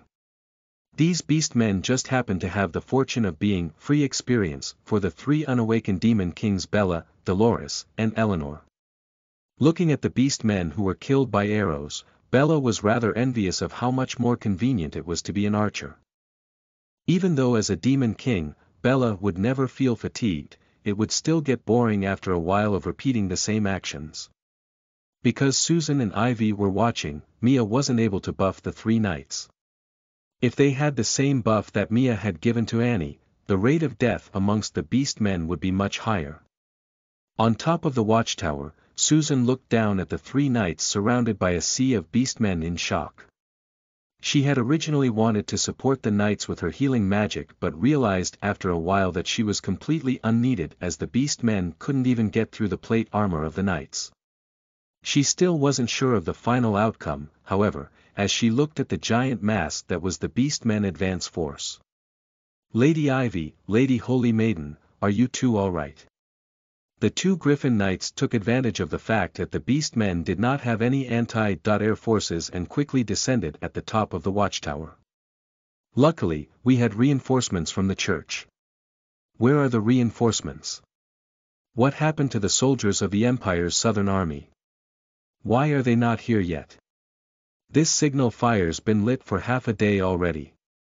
"Lady Ivy." Duke Victor and his men ran into the beastmen's main force during their escape. "There are no survivors. The entirety of the Empire's southern army has dug in the alert line, waiting for the Empire to send magi from the magic division to their aid before they sally out to confront the beast men. It's best if you two come with us. We can take you two back to the alert line." "How could this have happened? Then what will happen to them?" Ivy gestured to Bella and the others. "Lady Ivy, our griffins can only carry one more aside from us, so." The two Griffin Knights couldn't blatantly say that they had to abandon Bella and the others who were knights of the church due to the sheer authority that the Radiant Church held. They could only hint that to Ivy and Susan. Then you two go back without me. I can't just leave like this after I brought them into this mess. Why don't you go, Susan? I'm staying as well, we are all part of the same church after all. I would feel guilty for the rest of my life if I leave them to die here. Ivy declined the Griffin Knight's offer, Susan did as well. Even though she and Bella were from opposing factions, she unconsciously felt that she shouldn't leave. Seeing that the two were obstinate on staying, the two Griffin Knights could only retreat and report back to the Laird line and see if they could get more Griffin Knights to be sent here to rescue all of the girls. While Bella was moved by the fact that the two girls were choosing to stay behind, but if they stayed, Bella and the others wouldn't be able to show their true ability. By staying behind, weren't Ivy and Susan inadvertently screwing over their teammates? Oh well, Bella thought to herself as she returned to the slaughter, but not before gesturing to Angel with her eyes to send a few ghosts to call in the reinforcements. The Griffin Knights encountered a large force of beastmen shortly after they left, numbering around 100,000 with all sorts of beastmen mixed within. This army waved a flag embroidered with a set of wolf fangs. It was evident that this beastmen army belonged to the Wolfmen tribe. After they discovered the Griffin Knights in the sky, countless arrows flew and the unlucky knights were killed along with their mounts mid-air without a chance to send a signal about what they had seen. It wasn't that their armor was of bad quality, but that there were simply too many arrows. The only fortunate thing was that as Ivy and Susan had chosen not to run, they managed to dodge another bullet. Lord Duke, the advance guard's commander, Lord Colin, has sent an emergency report detailing that the advance guard has met fierce resistance at Alva City from Knights of the Church. They have been unable to take the main watchtower. Didn't we kill that fat feudal lord already? Why are there knights from the church in that city? I remember our scouts reported that the Alva Duchy didn't have any of the Radiant Church's chapels. How many knights are holding off Colin's forces? There are around 10. Only 10. I can't smell the scent of a dragon, so there shouldn't be any dragon knights in the vicinity, so those knights should only be holy knights at most. Is that Colin so useless that he is allowing his 20,000 warriors to be stopped by a mere 10 holy knights? Wolfman General Duke still hadn't recovered from the shock that his decorated subordinate Colin had been stopped by a measly 12 knights and was about to dispatch reinforcements when suddenly an oppressive aura swept over him and his army. He raised his head and was scared witless. Directly in front of the Wolfmen army, a large force of bleached skeleton soldiers had formed neat and tidy squares and was advancing in a line that had them set on a crash course to the Beastmen army. Each of the skeletons was clad in a white plate mail and wielded both a 3-meter long bone spear and a bone shield studded with bone sykes. Apart from the skeleton infantry, Duke could see several wooden machines being pushed up behind the White Army. If Duke remembered properly, these were the essential tools of human siege warfare. The catapult. He didn't know how these undead managed to obtain human weapons. The skeleton army didn't number any less than the Wolfmen. After a glance, Duke estimated that both armies had about the same numbers. What made him the most worried was the 5-meter tall skeleton in the ranks of the White Army. Apart from its height, this skeleton had quite a few other distinctions from the other skeletons around him. Clad in a heavy pitched black full body plate armor and wielding a jet black shield and sword which were the same height as it, this skeleton didn't seem like someone you'd want to mess with. Skeleton Emperor Fred looked strangely at the Beastmen army on the other side. Their number was different from that which Lady Angel had reported. Wasn't there supposed to only be 20,000 of them? Why did it look like they had the same number as Fred's own 100,000 skeletons? Fred didn't think too much after this, as all he knew was that the command was to kill the Beastmen. Fred readjusted the crown on his head and then raised the giant sword in his hand. Seeing his gesture, the skeletons ahead of him hurriedly made way for their sovereign, as they knew that their boss was going to use one of his special moves. After all the skeleton soldiers had gotten out of the way, Fred swiftly swung his sword downwards, cutting through the air. A pitch-black blade of Jian Qi 10 meters in height traveled towards the Beastmen army, forcefully splitting their forces into two. The Beastmen who came into contact with the Jian Qi left behind no corpse, they were split into many tiny pieces and scattered around. It was quite a gruesome sight to behold. Fortunately for Duke, he wasn't at the center of the army currently and had managed to dodge the attack. However, he had already lost the will to fight. This one strike from Fred had not only killed 2,000 Beastmen but also their courage. Soon after, the catapults at the rear of the skeleton army started their reign of terror. Several dozens flaming boulders arced over the skeletons and onto the Beastmen, disrupting their formation with many Beastmen being launched into the air by the impact's explosion. While the Beastmen's formation was being broken, the skeletons began their advance. They set their spears at the same angle and direction and advanced with quick steps. In the face of the advancing square formations, the Beastmen who already had their formation disrupted were unable to mount a proper counterattack. Many Beastmen warriors were killed on the spot by the long-boned spears of the skeletal army. Seeing the scene unfold before him, Duke wanted to sound the retreat, but unfortunately, he discovered that it was already too late to retreat. His army had been surrounded from all sides by the evil beings. Apart from the skeletal army right ahead of them, there was also a large force of zombies behind them, led by a 6-meter-tall ghoul. The light reflecting off the ghoul's cleaver sent shivers down Duke's spine. On the zombies' flanks were what seemed to be shimmering ghostly figures and a peculiar force of humanoid evil beings that all wore a clown mask on their face. Hell's Warden Mouths, Shadowless Demon Tamper, and Bone-Corroding Duke Adrian, these old friends moved pretty fast. Fred wasn't too shocked to see those who had just arrived. Angel's summons wasn't very choosy, and every one of the Dark Sanctuary's evil beings in the area had received it. The combined total of the Dark Sanctuary armies numbered at 40,000 along with 4 Dark Suzerains of terrifying power. Duke's Beastmen Expeditionary Army was unable to leave the completely unavoidable massacre. No one else would ever know what happened here. As the Dark Sanctuary needed a large number of corpses to turn into zombie laborers, these Beastmen bodies will be turned into zombies to work for the very ones that killed them, if they were still usable of course. Those who didn't leave behind enough body parts would be eaten on the spot by Maltz's ghouls. It wouldn't take long after the battle before the only thing left behind were streaks and splatters of blood. Back at the Alva Duchy's capital, Bella and the others had already killed around a fourth of the Wolfmen advance force. The remaining 15,000 or so Beastmen retreated to the city gates but kept looking at Bella's watchtower. The two sides had clashed for most of the day, and the night was swiftly approaching. What's happening? Why is it that none of my subordinates are here yet? Bella leaned against the wall and asked herself.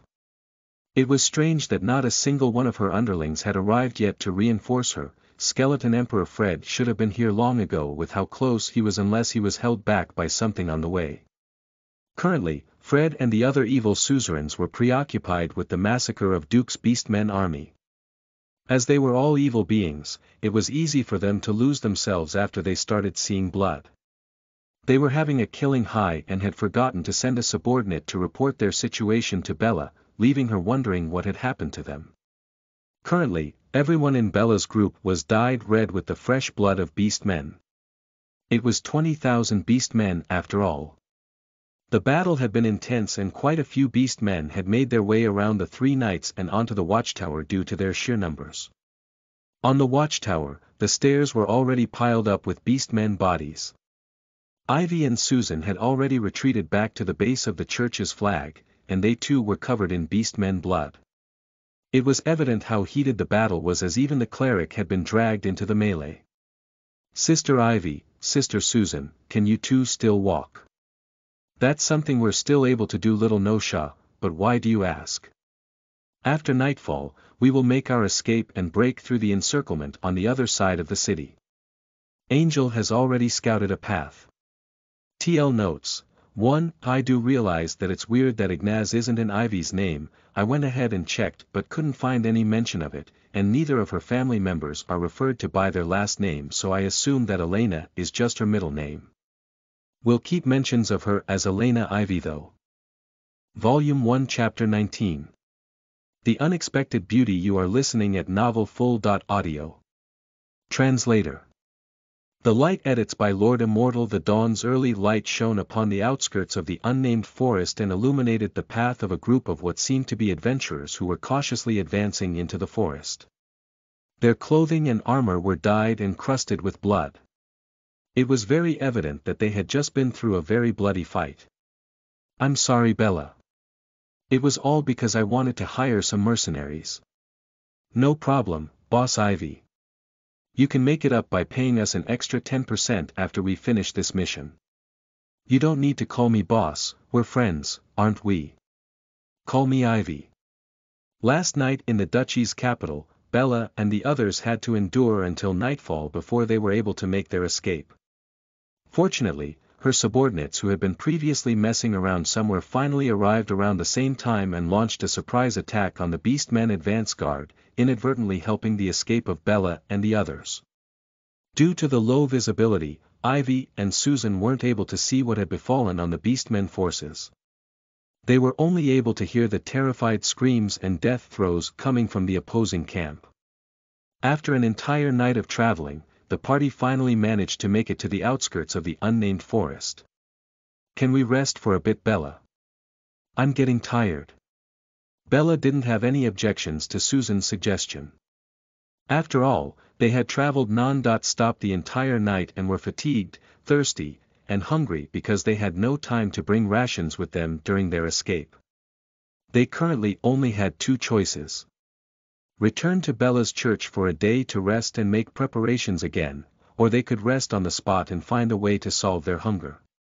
Considering that Susan, Ivy, as well as Roland and Annie were still human and not the demon kings or gods that Bella and the others were, they were probably too tired. Additionally, it wouldn't be suitable to return to the church currently. It would be best if they could find a place nearby to rest. Angel, is this place safe? About this, sis Bella, there aren't any.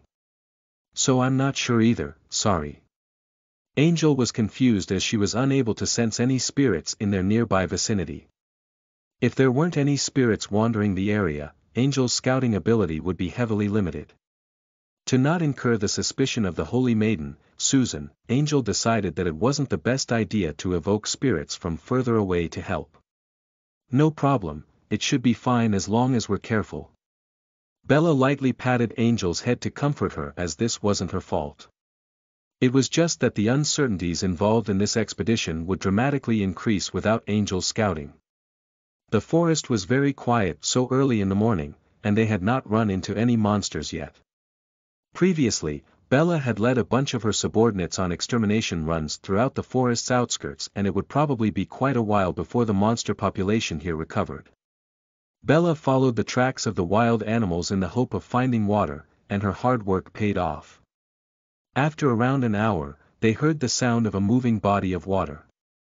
As they got closer, they found a large stream with crystal clear water and a gentle current. Mia approached the stream and studied it for a while before giving confirmation to Bella with her eyes. Bella understood that this water didn't have any problems, at the very least there weren't any curses or poison in it. She trusted Mia's expertise in this field. Seeing a clean source of water, all the other girls immediately wanted to go and clean themselves of the blood that had covered every exposed inch of their body. Now that they finally had time, nothing could stop them from cleaning themselves. Even Dolores seemed to be really eager. Even though she was really into it while killing, it was as if she returned to being a normal girl right after who just wanted to be clean. Why aren't you stripping, Bella? Your clothes are just as dirty as ours. While she was stripping, Susan turned back to see Bella just standing there and asked curiously. You all can wash first, and I'll go patrol the surroundings for now. I'll wash later. Alright, stay safe. Bella actually really wanted to stay behind and bathe with these beauties, as only a dumbass would refuse such a boon. Bella instinctively realized that girls were the most vulnerable while they were bathing and were less able to deal with emergency situations if any were to occur. This was a place notorious for the number of monsters after all, and she had to make necessary preparations to prevent any monsters or perverts from getting close. Bella came to a large patch of unnaturally long grass not too far from the stream and drew a large and peculiar magic formation on the ground. As soon as she finished the last stroke on the formation, there was some stirring from the ground below her, as if something was breaking out of it. Seeing that the ritual had been completed, Bella swiftly left the area. Not long after she left, several zombies in a high state of decay broke through the ground with many more still on their way out as the formation was still pulsating. These zombies were all the adventurers in this area who had been slaughtered by the monsters and had been buried in the ground for God knows how long. They probably contributed to why the grass in this area was so unnaturally long. This summon undead was a dark magic formation that Mia had taught Bella, who then modified it so that the summoned undead would only attack males. Now Bella could finally return and bathe with the girls without the worry of being interrupted. If any pervert was fortunate enough to wander into the area, he would be in for a lifetime of enjoyment. Bella had a sinister smirk on her face as she left. She withdrew not because she was afraid that they would attack her but that she was scared of having nightmares after seeing such decomposed zombies. As for the possibility of a stray monster, most of them would avoid being anywhere near such a large number of zombies. Only Bella who set the formation would be able to cancel it from the distance. If anybody else wanted to do so, they would have to find the heart of the ritual where the actual formation was located and then destroy it to stop the summoning. Bella believed that it wouldn't take long for all the dead near the stream to be awoken. As Bella was about to return, she saw an article of clothing drifting downstream. As she had spent all her time around a large number of girls, she was easily able to recognize that it belonged to a female. Which one of them was so careless to let their clothes fall into the water while bathing? Bella picked up a branch from near the stream and used it to pick the piece of clothing out of the stream. Right after, she remembered that Ivy and the others were bathing downstream, so their clothes couldn't have floated upstream. This article most likely didn't belong to any of the girls in Bella's party. Bella felt the material of the article, then studied the design and was able to confirm that this did not belong to anyone in her party. As they had already changed into the outfits designed by Bella herself, from their outer garments to their underwear, she only needed to feel the material to know if it was one of her designs. Bella brought the piece of clothing towards her nose and sniffed it. A faint but elegant and pleasant scent traveled into her nostrils. Bella had smelled this kind of scent on the other beauties in her company. It should be the natural body scent of beautiful girls, so the owner of this garment should be fairly good-looking. The scent, however, was slightly different and Bella couldn't connect it with any girl she knew as she had remembered the scent of all the girls in her party. What to do? The owner of this garment was probably bathing somewhere upstream. It would be very awkward for her to discover that she had lost her clothes, and it would be rather bad for the owner if she only brought one set of clothes in such a dangerous place and lost it. Right as Bella was hesitating, the gentle current brought another piece of clothing with it. Seeing as it was the same type of thermal underwear that Roland and Annie wore previously, Bella stopped hesitating. She decided to follow the stream and look for the owner of these lost articles of clothing, and to see if she needed any help.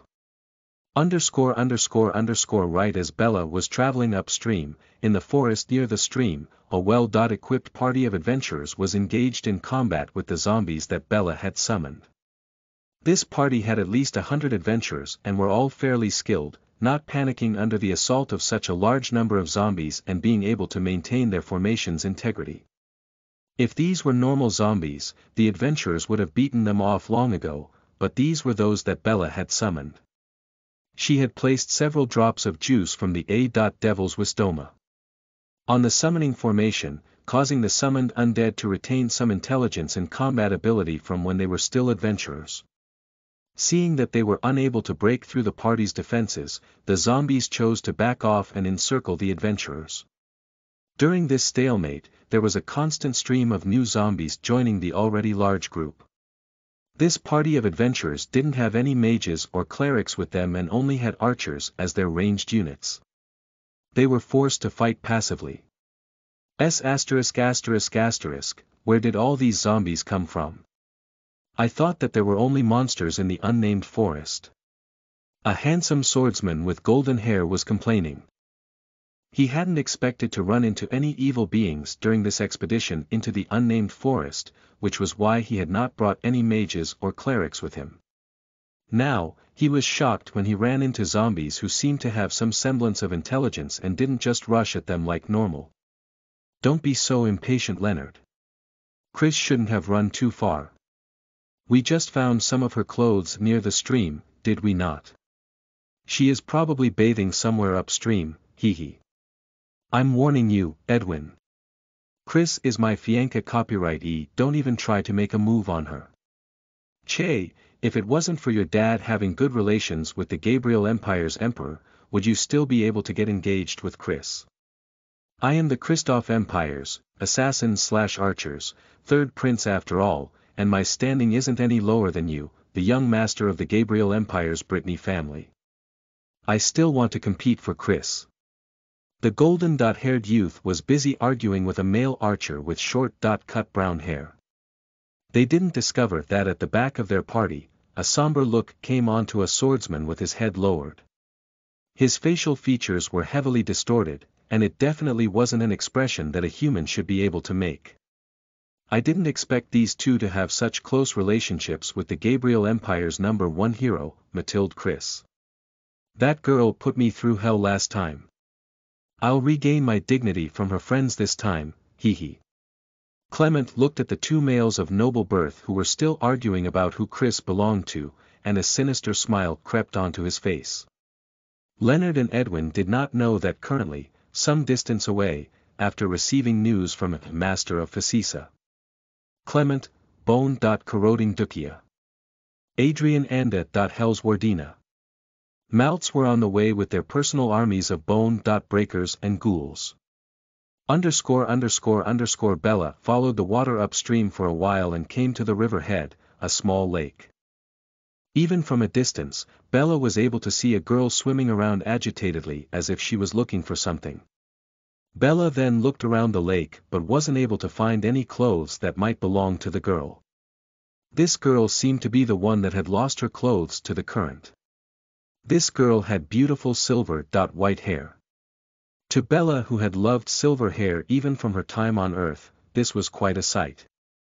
Currently, the only silver-haired girls in Bella's company were the two Lolas, Angel and Mia, and evidently not enough to satisfy Bella's obsession with silver hair.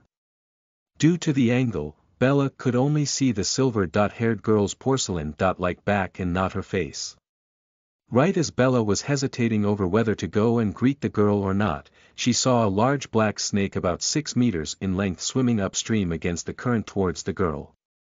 Isn't that a deep-sea serpent? Why is it in a stream?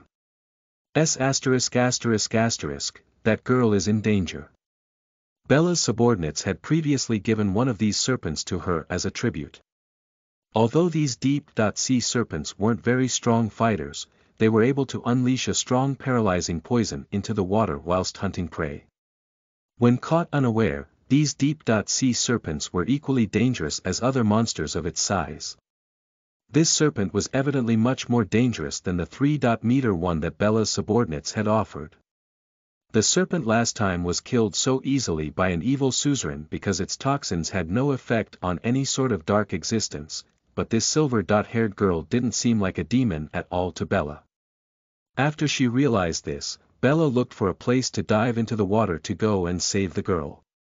Seeing as the serpent had not immediately attacked, Bella quickly undressed and got into the water. She had to strip because this serpent's toxins were able to corrode normal clothes. It would be rather awkward for Bella to save someone but be left without clothes. The deep-sea serpent hesitated for a while before finally deciding to attack. It swam quickly towards the girl, jumped out of the water, and flew towards her.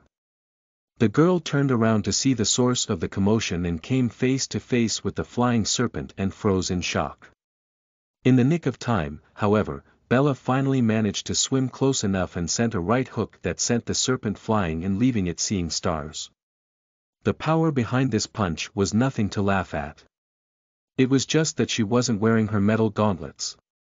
If she was, that punch would have been able to tear straight through the skull of the deep-sea serpent. Luckily, she didn't because snake-type monsters usually had their magic cores inside their skulls. It would be troublesome if she accidentally shattered it, as it was the only cure to the serpent's poison. Bella also didn't want to scare this silver-haired beauty with the bloody scene of her beating the brains out of this snake. Because of this, the serpent quickly recovered from its dizziness and turned its giant mouth towards the new attacker. The silver-haired beauty behind Bella either seemed to have been scared witless or had been paralyzed by the deep-sea serpent's poison. After seeing the golden-haired beauty that was Bella, the serpent immediately froze. It had some semblance of intellect and was able to sense that even though she had the appearance of a human girl, her distinct scent of high-tiered evil being drove fear into its small brain. This deep-sea serpent had just escaped that dangerous place and had only wanted to hunt some prey for sustenance, but had run into some girls who also had the dangerous scent of top-tier evil beings downstream. It was spooked into furiously swimming upstream. Here, it finally found a prey which it felt that it could handle, even though this silver-haired beauty also. But it decided to give it a try to not starve to death. Unfortunately, Bella had stepped in and quashed its hopes. It originally wanted to try fighting, but after seeing Bella's ravenous eyes, felt that it would definitely be killed if it stayed. Bella wasn't going to let the prey get away after it had entered her sight. Nosha and the others downstream were still hungry after all. Bella straight up leaped towards the monster and delivered another thundering punch, much heavier than the last, sending the serpent flying out of the water and partly onto the shore. As it was about to struggle to make its escape, several terrifying shadowy hands reached out of the bushes and forcefully dragged the 6-meter-long monster into the shrubbery. That tamper is finally here. I'll leave that deep-sea serpent to him.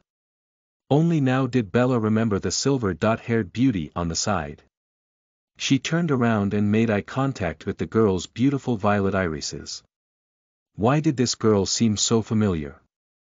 Bella thought for a while and froze. Wasn't this the girl that Clement had drawn for her previously? The first princess of the Gabriel Empire, swordsman, Mathilde Chris. But according to Clement's drawing, Chris was supposed to have black hair. It didn't match up at all. Was Clement messing with her? Only later would Bella find out that the evil being Clement was completely colorblind and couldn't differentiate between any color. The only color he remembered was the black locks of Bella's true body when she created him, which was why he drew Chris's hair as black as well. Right now, Bella only wanted to run. She hadn't brought a weapon with her and Chris's blades reportedly appear from thin air. Bella didn't think that she would be able to win against Chris in this state. After recovering from the shock of the deep-sea serpent's attack, Chris didn't take any hostile actions towards Bella but instead grabbed Bella from behind before she could make her escape. Please don't leave. Can you help me? I'm scared by myself. After hearing Chris's feeble plea for help, Bella stopped in her tracks as she couldn't hear any hostility in her voice. Even though Chris was very likely a transmigrated hero just like Leisha, she didn't seem like the type to start a fight at first sight as Leisha did. Volume 1 Chapter 20. The Lonesome Sword Secret. You are listening at novelfull.audio. Translator. The Light Edits by Lord Immortal. Hey, would you mind letting me go first? Bella was currently being embraced from behind by Chris and could feel the beauty's elasticity. She was somewhat overwhelmed by the feeling. I can't move. My entire body feels numb. Can you help me out of the water? Based on her speech and actions, Bella didn't think that Chris was lying, but this girl might have been a bit too naive, telling someone she had just met that she couldn't move her body. If Bella had any hostile intentions towards her, Chris would be done for. Even Chris herself didn't know exactly why she told Bella the fact that she was unable to move her body. Perhaps it was because she was charmed by how dashing Bella looked when she threw herself at the deep-sea serpent to save Chris and didn't think further about why Bella just happened to be in the right place to save her. Are you really unable to move? Yes. Can you bring me to land first? My body will recover from that monster's poison pretty fast. As Chris had personally asked her, Bella couldn't say no. She turned around, picked up Chris in a princess carry, and walked towards the shore. The water here was only around a meter in depth, and it wasn't very hard for Bella to move while carrying someone in her arms. She took advantage of this time to carefully study the beauty in her arms. It seemed that Ivy hadn't lied to her. Chris was indeed much more beautiful than Ivy, so much that it seemed as if the two of them weren't even on the same level. Chris had a devilish figure that was very well proportioned, without a single unnecessary gram of fat. At a glance, Chris's height was about the same as Bella's, as was her chest size. Using the knowledge that she had gained as a fashion designer on Earth, Bella determined that Chris's body was very likely to have met the golden ratio. Within Bella's party, even Dolores, who had the best body amongst them, was not as decked out in the figure department as Chris. What made Bella unable to remove her sight from though was Chris' face. It was possibly the most beautiful thing that she had ever seen. For a moment, Bella even suspected that Chris wasn't a human. After all, Bella had never seen a human girl with violet eyes before. Dolores had mentioned that violet irises were a trait of high-tier demons that humans were unable to imitate. Not all demons had violet irises, but those who had were most definitely either a demon themselves or had some sort of close relationship to them. One such case was a dark creatura Mystica, who also had beautiful violet irises. Apart from this, Chris's perfect appearance gave off some sort of mysterious aura that was attracting Bella to her. The only other person about whom Bella had felt something similar to was Dolores. It was a kind of exotic blend of dark and light that as she was a mixed blood of demon and angel. However, according to all intel, Chris was just a normal human. How did she obtain such an outlandish aura that should be impossible for a human? Bella carried Chris out of the water. It originally shouldn't have taken much time at all, however, Bella had purposely slowed her pace down greatly. She couldn't help it. Chris' body that felt like top-grade silk was too addicting, and she couldn't bring herself to let Chris go a second before she had to. As for why Bella was walking so slowly while carrying her, Chris didn't feel anything wrong with it. It had been a while since she had been able to relax without any worry. After transmigrating to this world, all she did was train her swordsmanship as well as deal with her father's incessant promoting of suitors for her. Chris didn't want to get too close to anyone from this foreign world as she had already suffered too much heartache in the previous worlds she had been to. Besides, the suitors that her father introduced were only those who wanted her for her beauty and not to have a proper and romantic relationship. Chris had previously overheard the female palace servants gossiping amongst themselves about how the Empire's other princesses and noble maidens would call her a bad omen behind her back. It seemed that silver hair was viewed as a sign of bad fortune by humans. Her body's original owner had black hair, but it was changed when Chris's soul fused with her body due to some special reasons. Even her father, the Emperor, initially thought that Chris had been cursed or possessed by a demon and had gotten the Church of Light's 3 cardinals to check. If it wasn't for the fact that they had guaranteed Chris was not a demon nor had any relationship with them, Chris probably would have been handed over by her father to be burned at the stake by the church. In the 3 years after, Chris broke ties with all the friends of the body's previous owner, not wanting to be hurt anymore.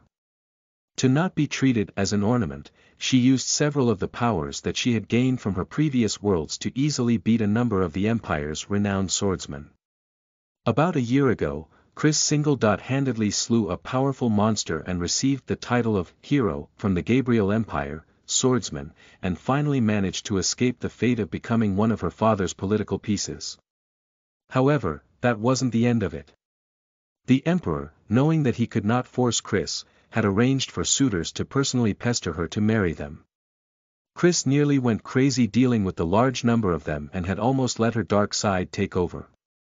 There was a deep secret hidden within Chris's spirit that she had not let anyone know. To not repeat the tragedies of her past few lives, Chris decided to flee. She pretended to agree to a suitor's invitation for an outing and purposely chose a location near the Alva Duchy. It was infamous for being unstable due to being a place of constant warfare between humans and beast men. It wouldn't be that strange for someone to go missing in this region.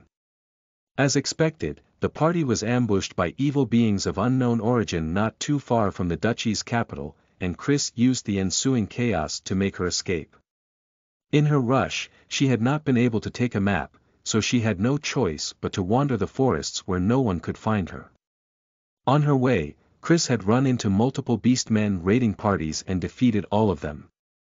If one were to make a count, her kill count since yesterday wasn't much lower than that of Bella and the others at the watchtower, having killed at least several thousand beastmen.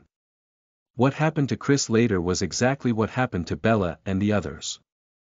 She was soaked in blood and had come to this riverhead to clean herself and hadn't noticed her clothes drifting away with the current. When Chris finally realized this, she looked high and low for her clothes, not noticing the stealthily approaching deep-sea serpent. In the split second when she had suddenly come face to face with the deep-sea serpent, her human instinct from her last life took over and she froze in fear, forgetting to summon her various famous blades from her exclusive space. Fortunately for her, Bella was in the right place at the right time and had spotted the serpent, or Chris would have been in trouble. Bella carried Chris to a large and flat rock in the grass by the riverhead. The body of a deep-sea serpent lay beside it, the very same that was killed by Shadowless Demona Tanper earlier. There were no visible wounds on the serpent, but its serpentine eyes were opened wide as if it had not died peacefully.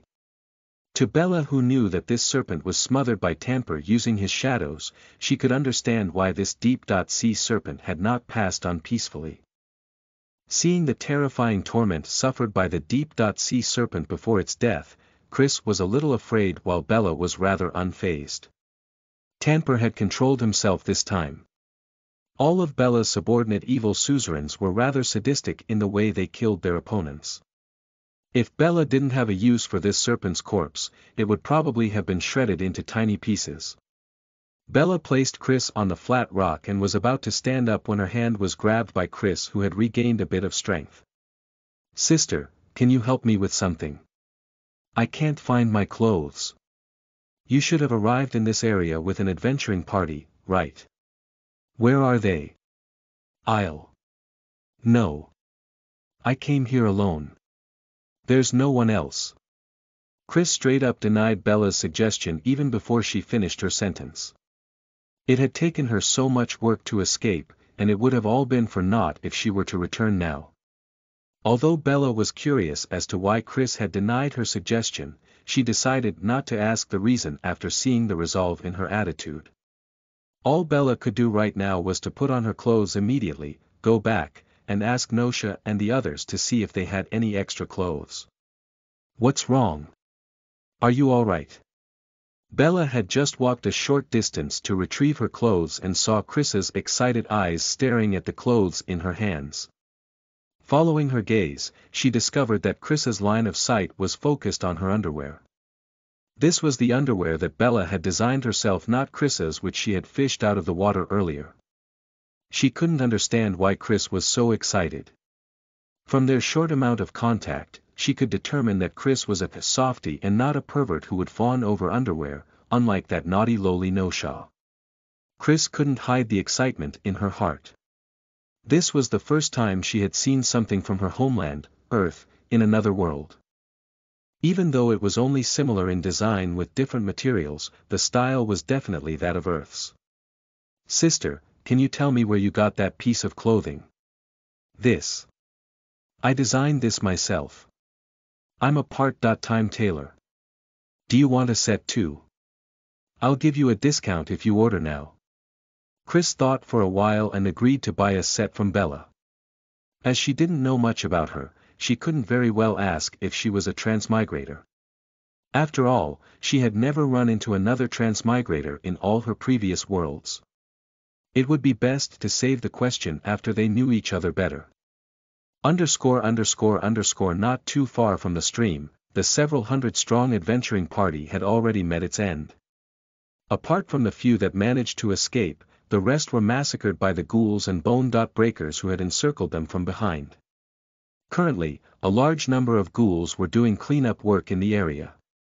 Not far from the scene, 3 evil suzerains were holding a meeting. Beside them was a special zombie awaiting the suzerain's decision.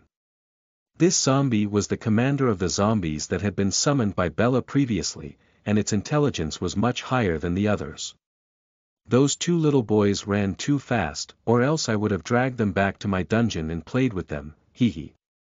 It has been a while since I've caught such tender meat. It's getting really boring with nothing to play with in my dungeon. Cough. It was quite unexpected for those 2 to have transportation scrolls on them. Adrian and Clement felt a chill run down their spines when they heard Maltz talking about his strange fetishes again. After being reborn, Maltz's sadistic fetish hadn't changed, but rather, its degree had entered a completely new level, having a hobby of taking human males and... Fortunately, Maltz didn't have any interest in evil beings. Oh yeah, this zombie commander wants to seek asylum with our esteemed Demon King. He was summoned by the Demon King Bella herself, so I don't think there are any problems. No problem, but the Dark Sanctuary doesn't accept weaklings, unless... Lord Suzerains, I have an important piece of information that I am willing to provide. I just plead for my lords to put in a few good words for me to Her Majesty, the Demon King, so that I may be able to serve her with my life. This is an honor that I have been seeking for my entire life. This zombie commander was once a human after all, and he knew how this kind of thing worked. He knew that this was a great opportunity for him. Evil beings had their own aspirations, and most of them were to serve under a strong Demon King. Speak. If it's important enough, you don't even need to go through us. Esteemed Demon King will hire you herself. It's like this. In the forest here. Are you sure? There's really something like this. Clement, go and report to the evil army's supervisor, Midnight Witcha. Mercedes, and ask her for further instructions.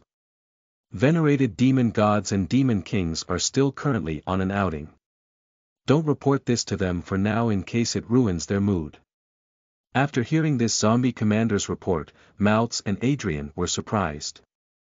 If its words were to be believed, there was another mysterious and evil power hidden away in this forest. The Dark Sanctuary's evil suzerains were dead set on eliminating this other force, as different evil forces would often fight amongst themselves. To find another evil realm, they had outstretched their hands into the territory of their respected demon kings. They felt that if they didn't retaliate immediately, they would be ashamed to call themselves Demon King Bella's subordinates. Bella was still attending to something else that was quite interesting. So while Bella still didn't have a clue, her subordinates had already planned to start a war in her name. No one knew that the largest border conflict between evil forces to take place in the history of the Coristal continent was about to begin. Back to the riverhead. Bella was using a blade with serrated sides to dissect the deep sea serpent's corpse while Chris sat beside her, occasionally conversing. Chris and Bella had already exchanged information about themselves, not mentioning the fact that they were transmigrators, of course. Bella also didn't mention that she was a demon king, while Chris had even told Bella her identity as a hero. From the fact that Chris was so unnaturally interested in the underwear that she had designed, Bella could almost completely confirm that Chris was a transmigrator. She also purposely shifted the topic to clothes and fashion. Chris didn't suspect anything and didn't hide her true opinions during the conversation. After they talked for a while, Bella was finally at ease. Based on the conversations in her previous life, as a fashion designer, with female models as well as the various female-oriented topics that they had discussed, Bella could basically confirm that Chris was a female in her past life as well. Fortunately, Chris was a girl before. If she was like Bella. It would have been rather awkward as they were still conversing in the nude. As her train of thought reached here, a shiver ran down Bella's back. It wasn't that she had something against males, as she was one before she had come to this world.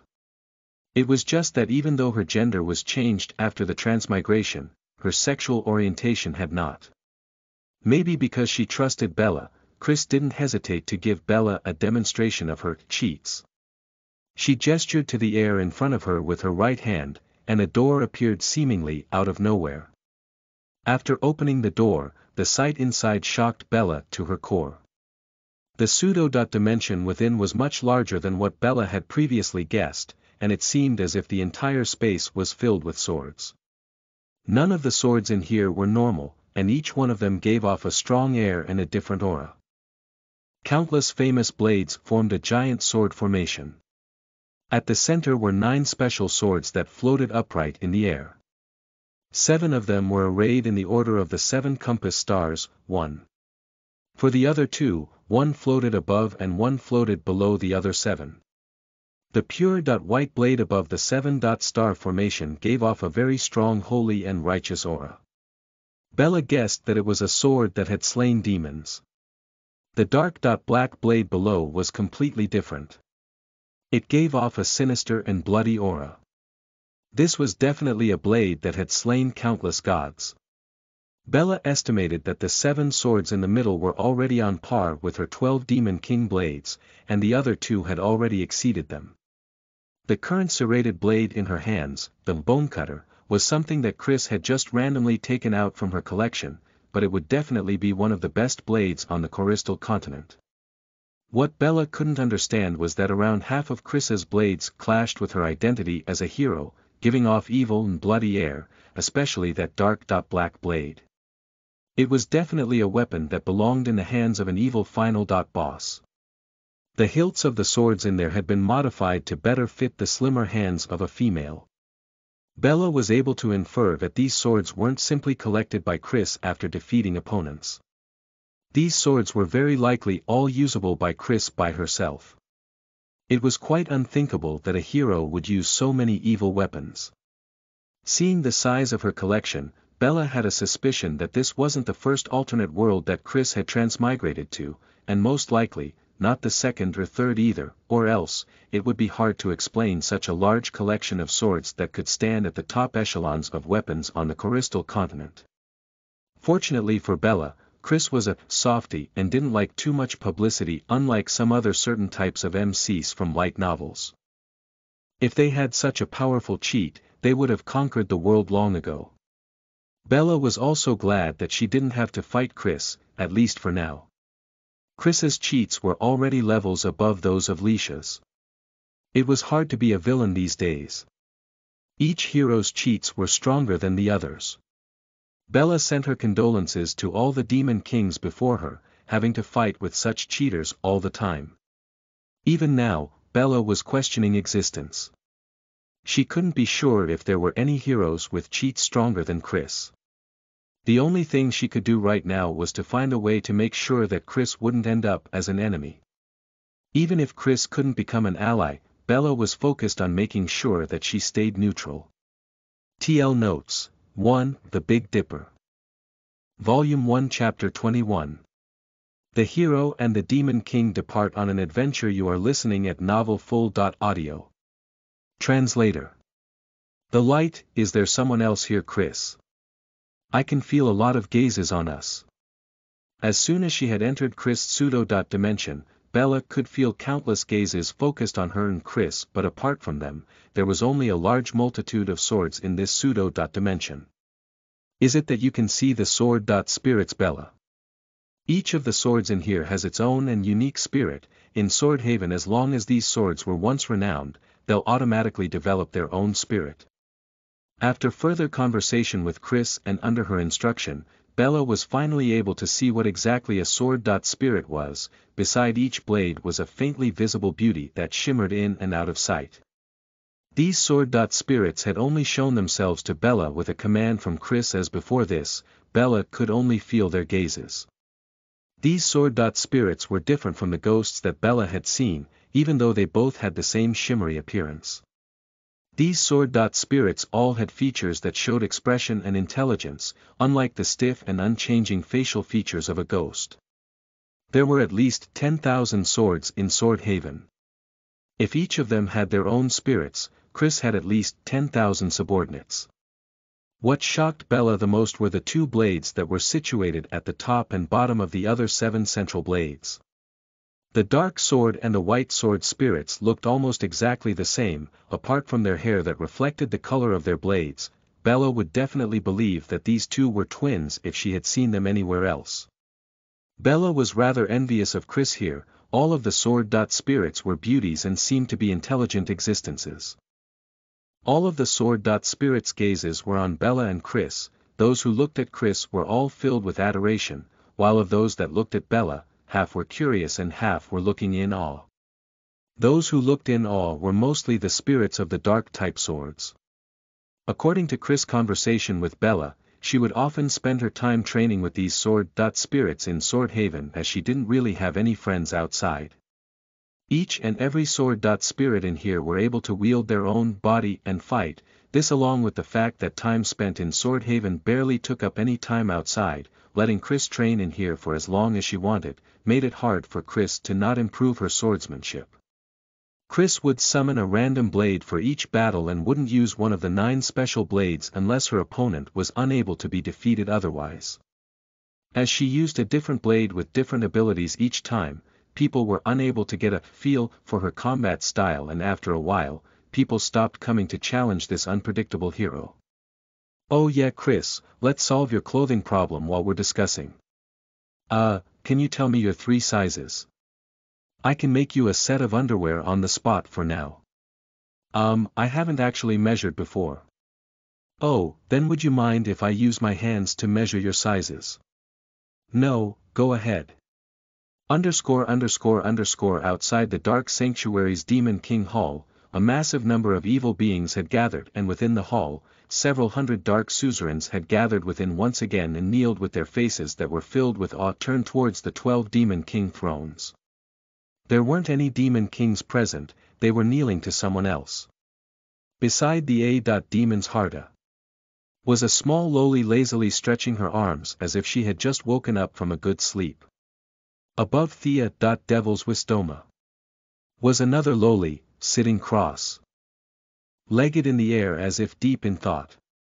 While the 2 Lolas were small, the dark suzerains all looked at them in awe, because these 2 Lolas were Thea Demon's Harda and Devil's Wisdoma. Their scents were all too familiar to the suzerains present.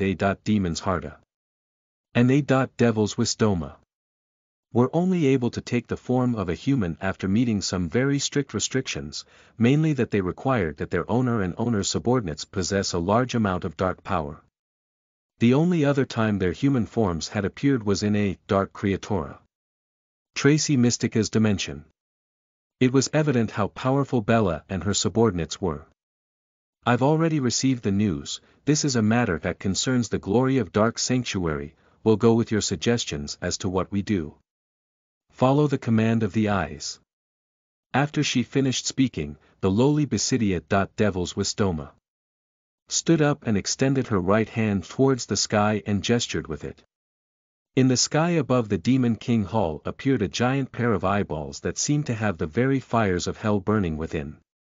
After appearing, the 2 eyeballs moved around in the air as if they were alive. These Devil's Eyes were a type of evil being that was used as scouts to gather intel on enemy position and movements, as well as providing non-combative aerial support to allied ground forces. "I thank the 2 Princess Samus for your support. My colleagues, right now there is another evil force ready to make trouble in our territory. This is an affront to the Dark Sanctuary. Currently, the demon gods and Demon King Samus are preoccupied and unable to deal with this. What should we do as their subordinates?" "You don't even need to ask, Mercedes Sama, my colleagues. This is time for us to show our loyalty and dedication to the Dark Sanctuary." Seeing the explodingly high morale of the Dark Suzerains below, the 2 Lolas weren't very interested at all. They had only taken form to be able to see Bella and the other demon gods.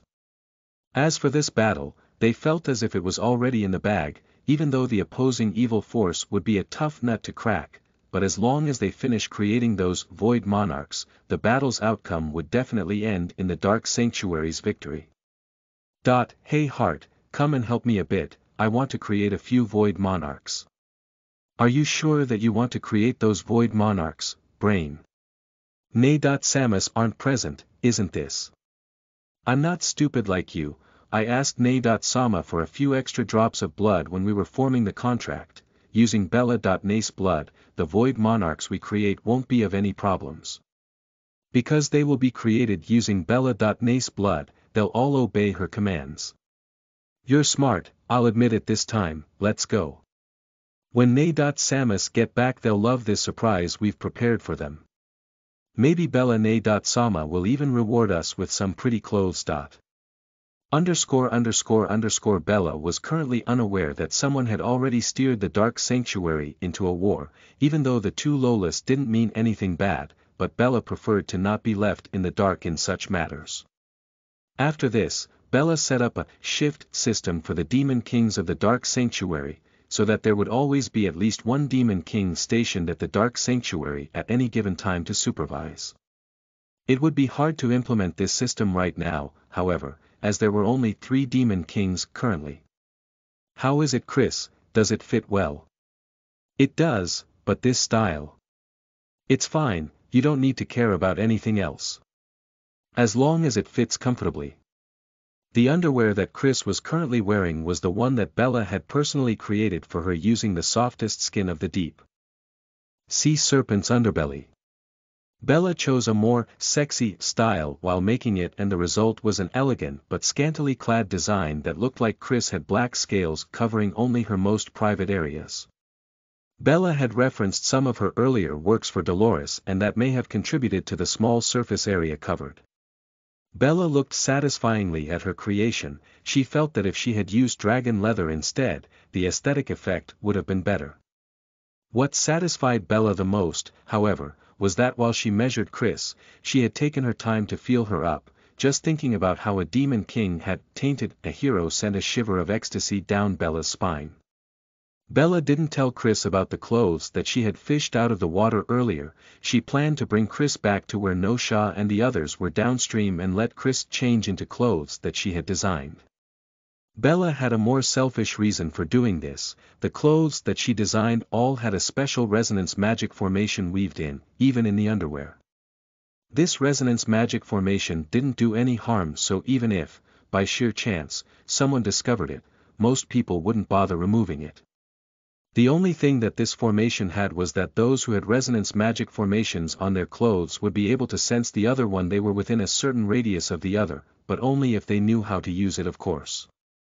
While she was in Sword Haven, Bella made short eye contact with a few sword spirits, and from the gaze of the darkest blade in the center, Bella was able to see an event that happened in the past. For a split second, she was able to see Chris in black armor with 12 blood-colored energy wings spread behind her. She was swinging at the air in front of her wildly, wielding the demonic blade. Each time she slashed, a large blade of a Jianxia flew out. The land in front of her was engulfed in a sea of flames as if Judgment Day had come. Around Chris were countless shimmering shadows, most likely her sword spirits aiding her in battle. This definitely wasn't the past that a hero should have.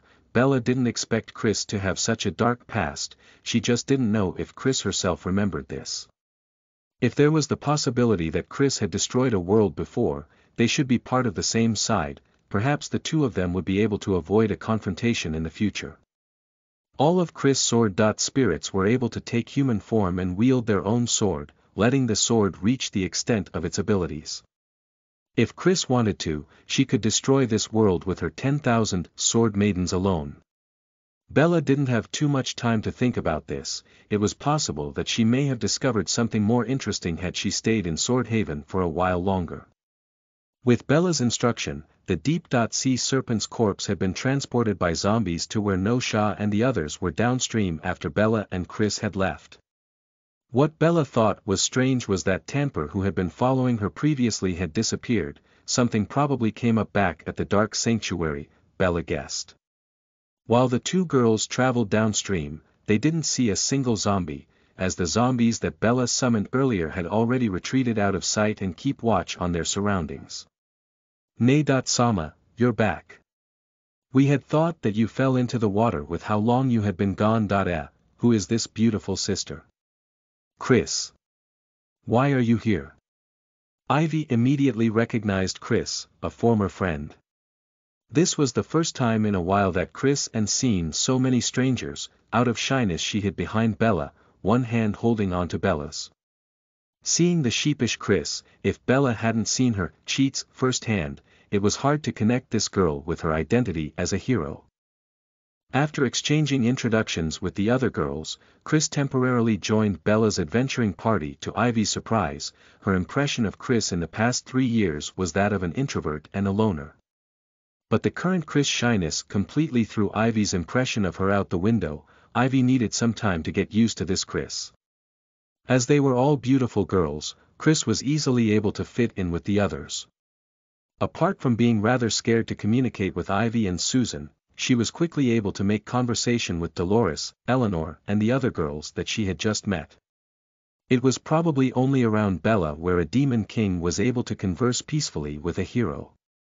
Towards Chris, Angel and Mia didn't show any hostility, their eyes showed their curiosity towards Chris. Sama, Chris. Nay has the scent of an enemy, but also that of an ally. You might want to pay more attention to her, she might be able to join our side. Nosha, do you know why she is like this? Seeing Nosha run away with a trickster's grin on her face, Bella was annoyed at how the lowly ran off before clarifying what she had been talking about.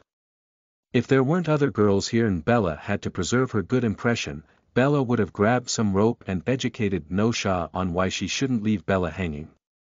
Bella's party was still currently relaxing in the water. After Bella had left earlier, Nosha and the others dug a half-meter deep pool beside the stream and then diverted some of its water into the pool to create this artificial pool. They had just finished when Bella returned, so Bella had very fortunately not missed the service of bathing with the beauties. The serpent's body had been carried here by zombies long ago. Although this serpent looked terrifying, its entire body was a treasure.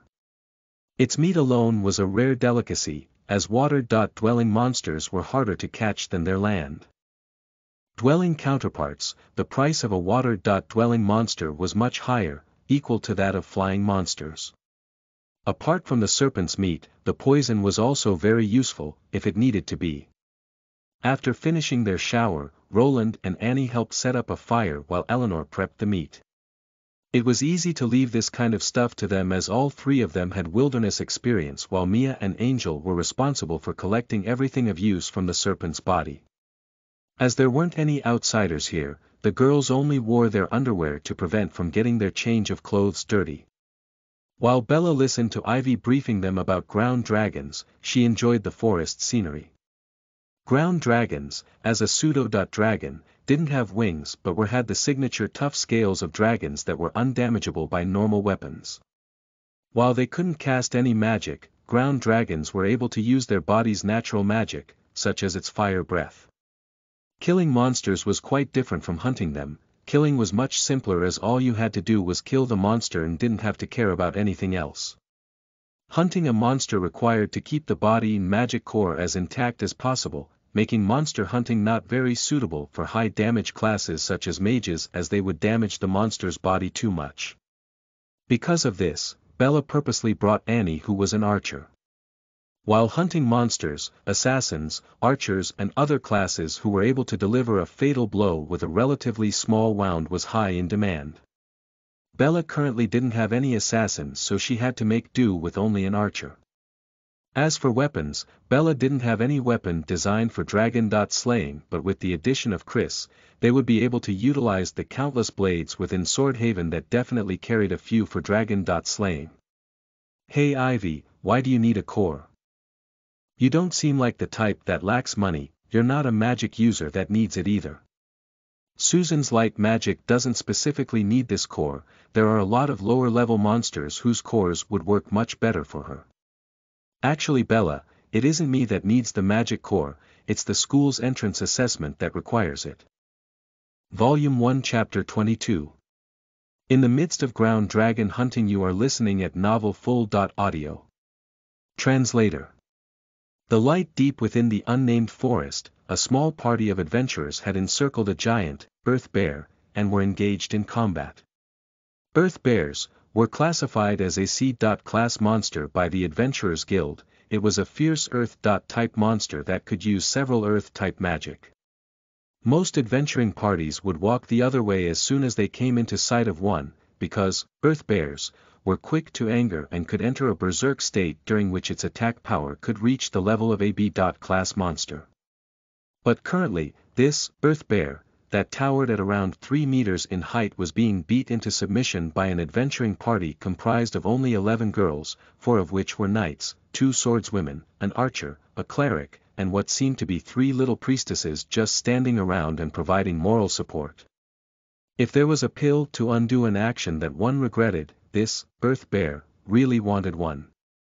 It found its way into this mess because it couldn't resist the fragrant scent of the roasting, deep-sea serpent, and had come out of its den to forage for food, but quickly regretted it. Even though the adventuring party was small and completely made of girls, the Earth bear would have picked a larger adventuring party to fight any day, as long as it didn't have to face this party. The knights of this party were like unmoving steel walls that had boxed it in. The Earth bear was completely unable to escape the encirclement. Every time it tried, the knight in whichever direction it tried to break through was able to use their shields to block its path. The furious Earth bear swung its massive paws against the knight's shields to no avail. No matter how much strength it put into its strikes, it couldn't break through the knight's defensive stances, not even moving them from their spot. The 2 swordswomen hid behind the cover of the knights looking for their opportunity to strike. Whenever the Earth bear began an assault on one of the knights, the swordswomen would take advantage of the gap in its defenses to strike. While the black-haired swordswoman wasn't much of a threat, the silver-haired swordswoman was able to strike 6 to 9 times in the blink of an eye, and her sword was unusually sharp. Each of her strikes was able to pierce through the bear's thick skin and draw out large amounts of blood. Even the magic attacks of the Earth bear, magic attacks were suppressed by the adventurers. Whenever it began charging up its magic, the party's archer was always able to accurately place arrows so that it would be forced to stop charging magic unless it wanted to trade its life. The female cleric kept buffing the 4 knights, further shifting the balance in their favor. This was no longer a battle, this was completely one-sided abuse. Of course, Bella wouldn't care about the thoughts happening within the thick skull of the Earth bear. She was enjoying the process of this battle. Previously, she had let her subordinate dark suzerains take the reign in the slaughter of monsters in this area, not giving Bella and the others chance to show their abilities. When faced with a swarm of dark suzerains, even A.class monsters would be unable to escape death, while S.class monsters could only run for their lives before they got swarmed. The current Bella was experiencing a strange sort of pleasure that even playing Monster Hunter VR on Earth hadn't given her. It was quite easy to get passionate when fighting such a large monster that she knew couldn't hurt her. As the party didn't have any high-damaging range units like mages, Bella and the others were engaged in melee with the Earth bear, and each time it struck her shield, Bella was able to feel the shock traveling from the shield. Every time the Earth bear charged, it was repelled easily by the knights. It had also entered berserk state several times already, but even while under berserk status, its power that had been multiplied several times was still unable to budge the female knights in front of it. They even conversed with each other with smiles on their face. "I've had enough. If you all are so fierce, why don't you go and fight an S.class monster, instead of bullying my C.class ass?" With a roar, the Earth bear entered berserk state again. This was its final surge. Its body had already reached its limit, and even if Bella and the others didn't attack, it would collapse soon enough. Right at this moment, Annie sent an arrow through the eye of the Earth bear, piercing through its skull. The Earth bear was immediately silenced and collapsed like a rag doll to the ground with its mouth open as if complaining to the heavens about the unfairness of life. From the beginning, it didn't have any chance to survive. Annie's first arrow would have been able to pierce its skull. The only reason why she didn't was to let Bella and the other close-ranged members of the party practice and improve their cohesion. The berserk state of the Earth Bear was a joke to Bella and the others, not even being able to budge an unmoving knight. After felling the giant, Earth Bear, Angel and Mia went up to harvest. Due to Ivy and Susan's presence they were currently only able to do miscellaneous work. Ivy and Susan looked at Bella and the other knights emotionally. Each monster hunting group's priority was having a strong knight. If the knight wasn't strong enough and wasn't able to block the attacks of the monster, the rest of the party would be in danger. Many groups of monster hunters had been slaughtered because their knights had been killed before the party managed to severely damage the monster. Although Bella, Eleanor, Dolores, and Roland didn't carry the mark of a holy knight, Susan estimated that their abilities were definitely higher than that of a normal holy knight. Normal human knights would use Do Chi that they gained through their cultivation to help supplement their defenses, but Bella and the others hadn't used any during their fight with the Earth Bear, meaning that they had repelled attacks of what was effectively a B class monster with their own strength. Susan wondered how much strength and endurance it would take to directly defend against a C-class monster that was renowned for its strength. So far, this Earth Bear was the one that had lasted the longest. All the other C-class monsters that they had ran into didn't last more than a couple slashes from Chris. All this party needed right now was a good assassin, and it would be perfect. Although Annie had talent in the field of archery, she was like Roland in that they still had human bodies that would still get tired in long fights. In the fight previously, Roland actually wouldn't have lasted that long. It was just that every time the Earth Bear attacked Roland, Nosha secretly used time magic to slow it down, causing the force behind its strikes to largely decrease. It seems that Bella needed to have a talk with Roland and Annie. Each Demon King was able to bestow power on an exclusive maidservant whose power would skyrocket until it reached about 60% of the Demon Kings who bestowed power on her. As the Demon King's power increases, the power of the exclusive maidservant will as well. This was much better than the power that Demon Kings bestowed to their subordinate evil beings, as if evil beings wanted to get more power than that was bestowed on them initially, they must have enough achievements and merit needed for that amount of power. While the exclusive maidservant only needed to receive power from her Demon King once, and then their power would be able to keep growing without interference from the Demon King. Bella was currently trying to formulate a plan that would be able to make it so that Chris wouldn't be on her opposing side in the future. According to Nosha, Chris had a chance of darkening. 1. Should Bella make Chris darken so that she can no longer be a savior? This wasn't the best choice and had a lot of uncertainties. Bella wasn't sure how likely she would be able to beat Dark Chris if they came to odds.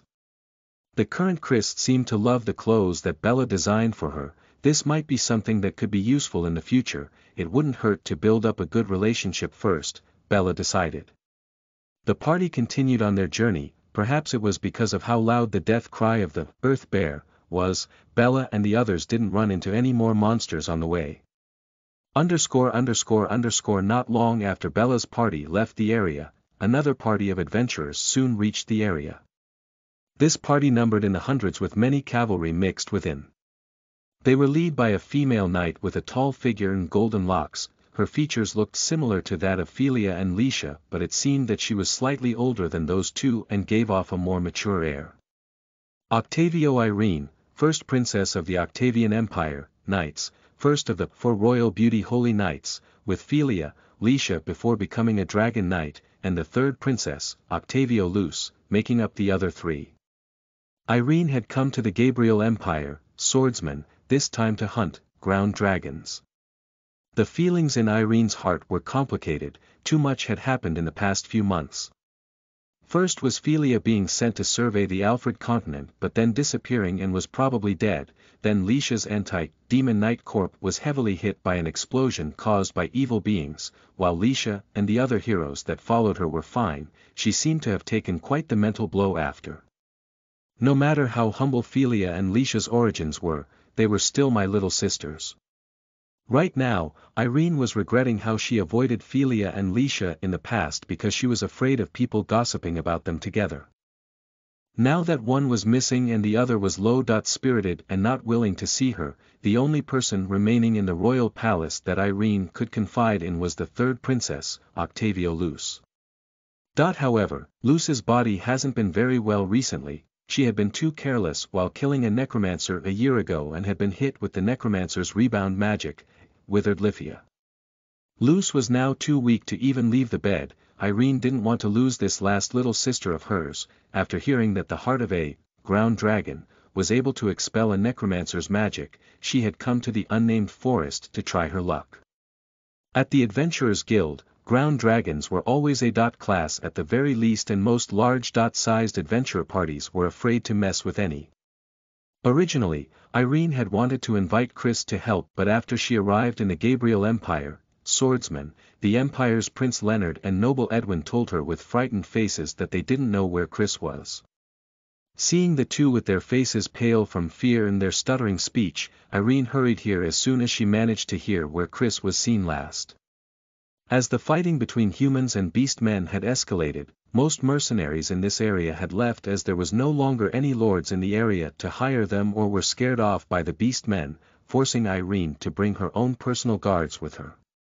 On her way, Irene saw many monsters who had been brutally killed. From the footprints it seemed that there were only about 11 adventurers in the party that had killed them. There were no signs of magic on the corpses, meaning that the party who had killed all these monsters had done it with brute strength alone and that these adventurers should be pretty strong.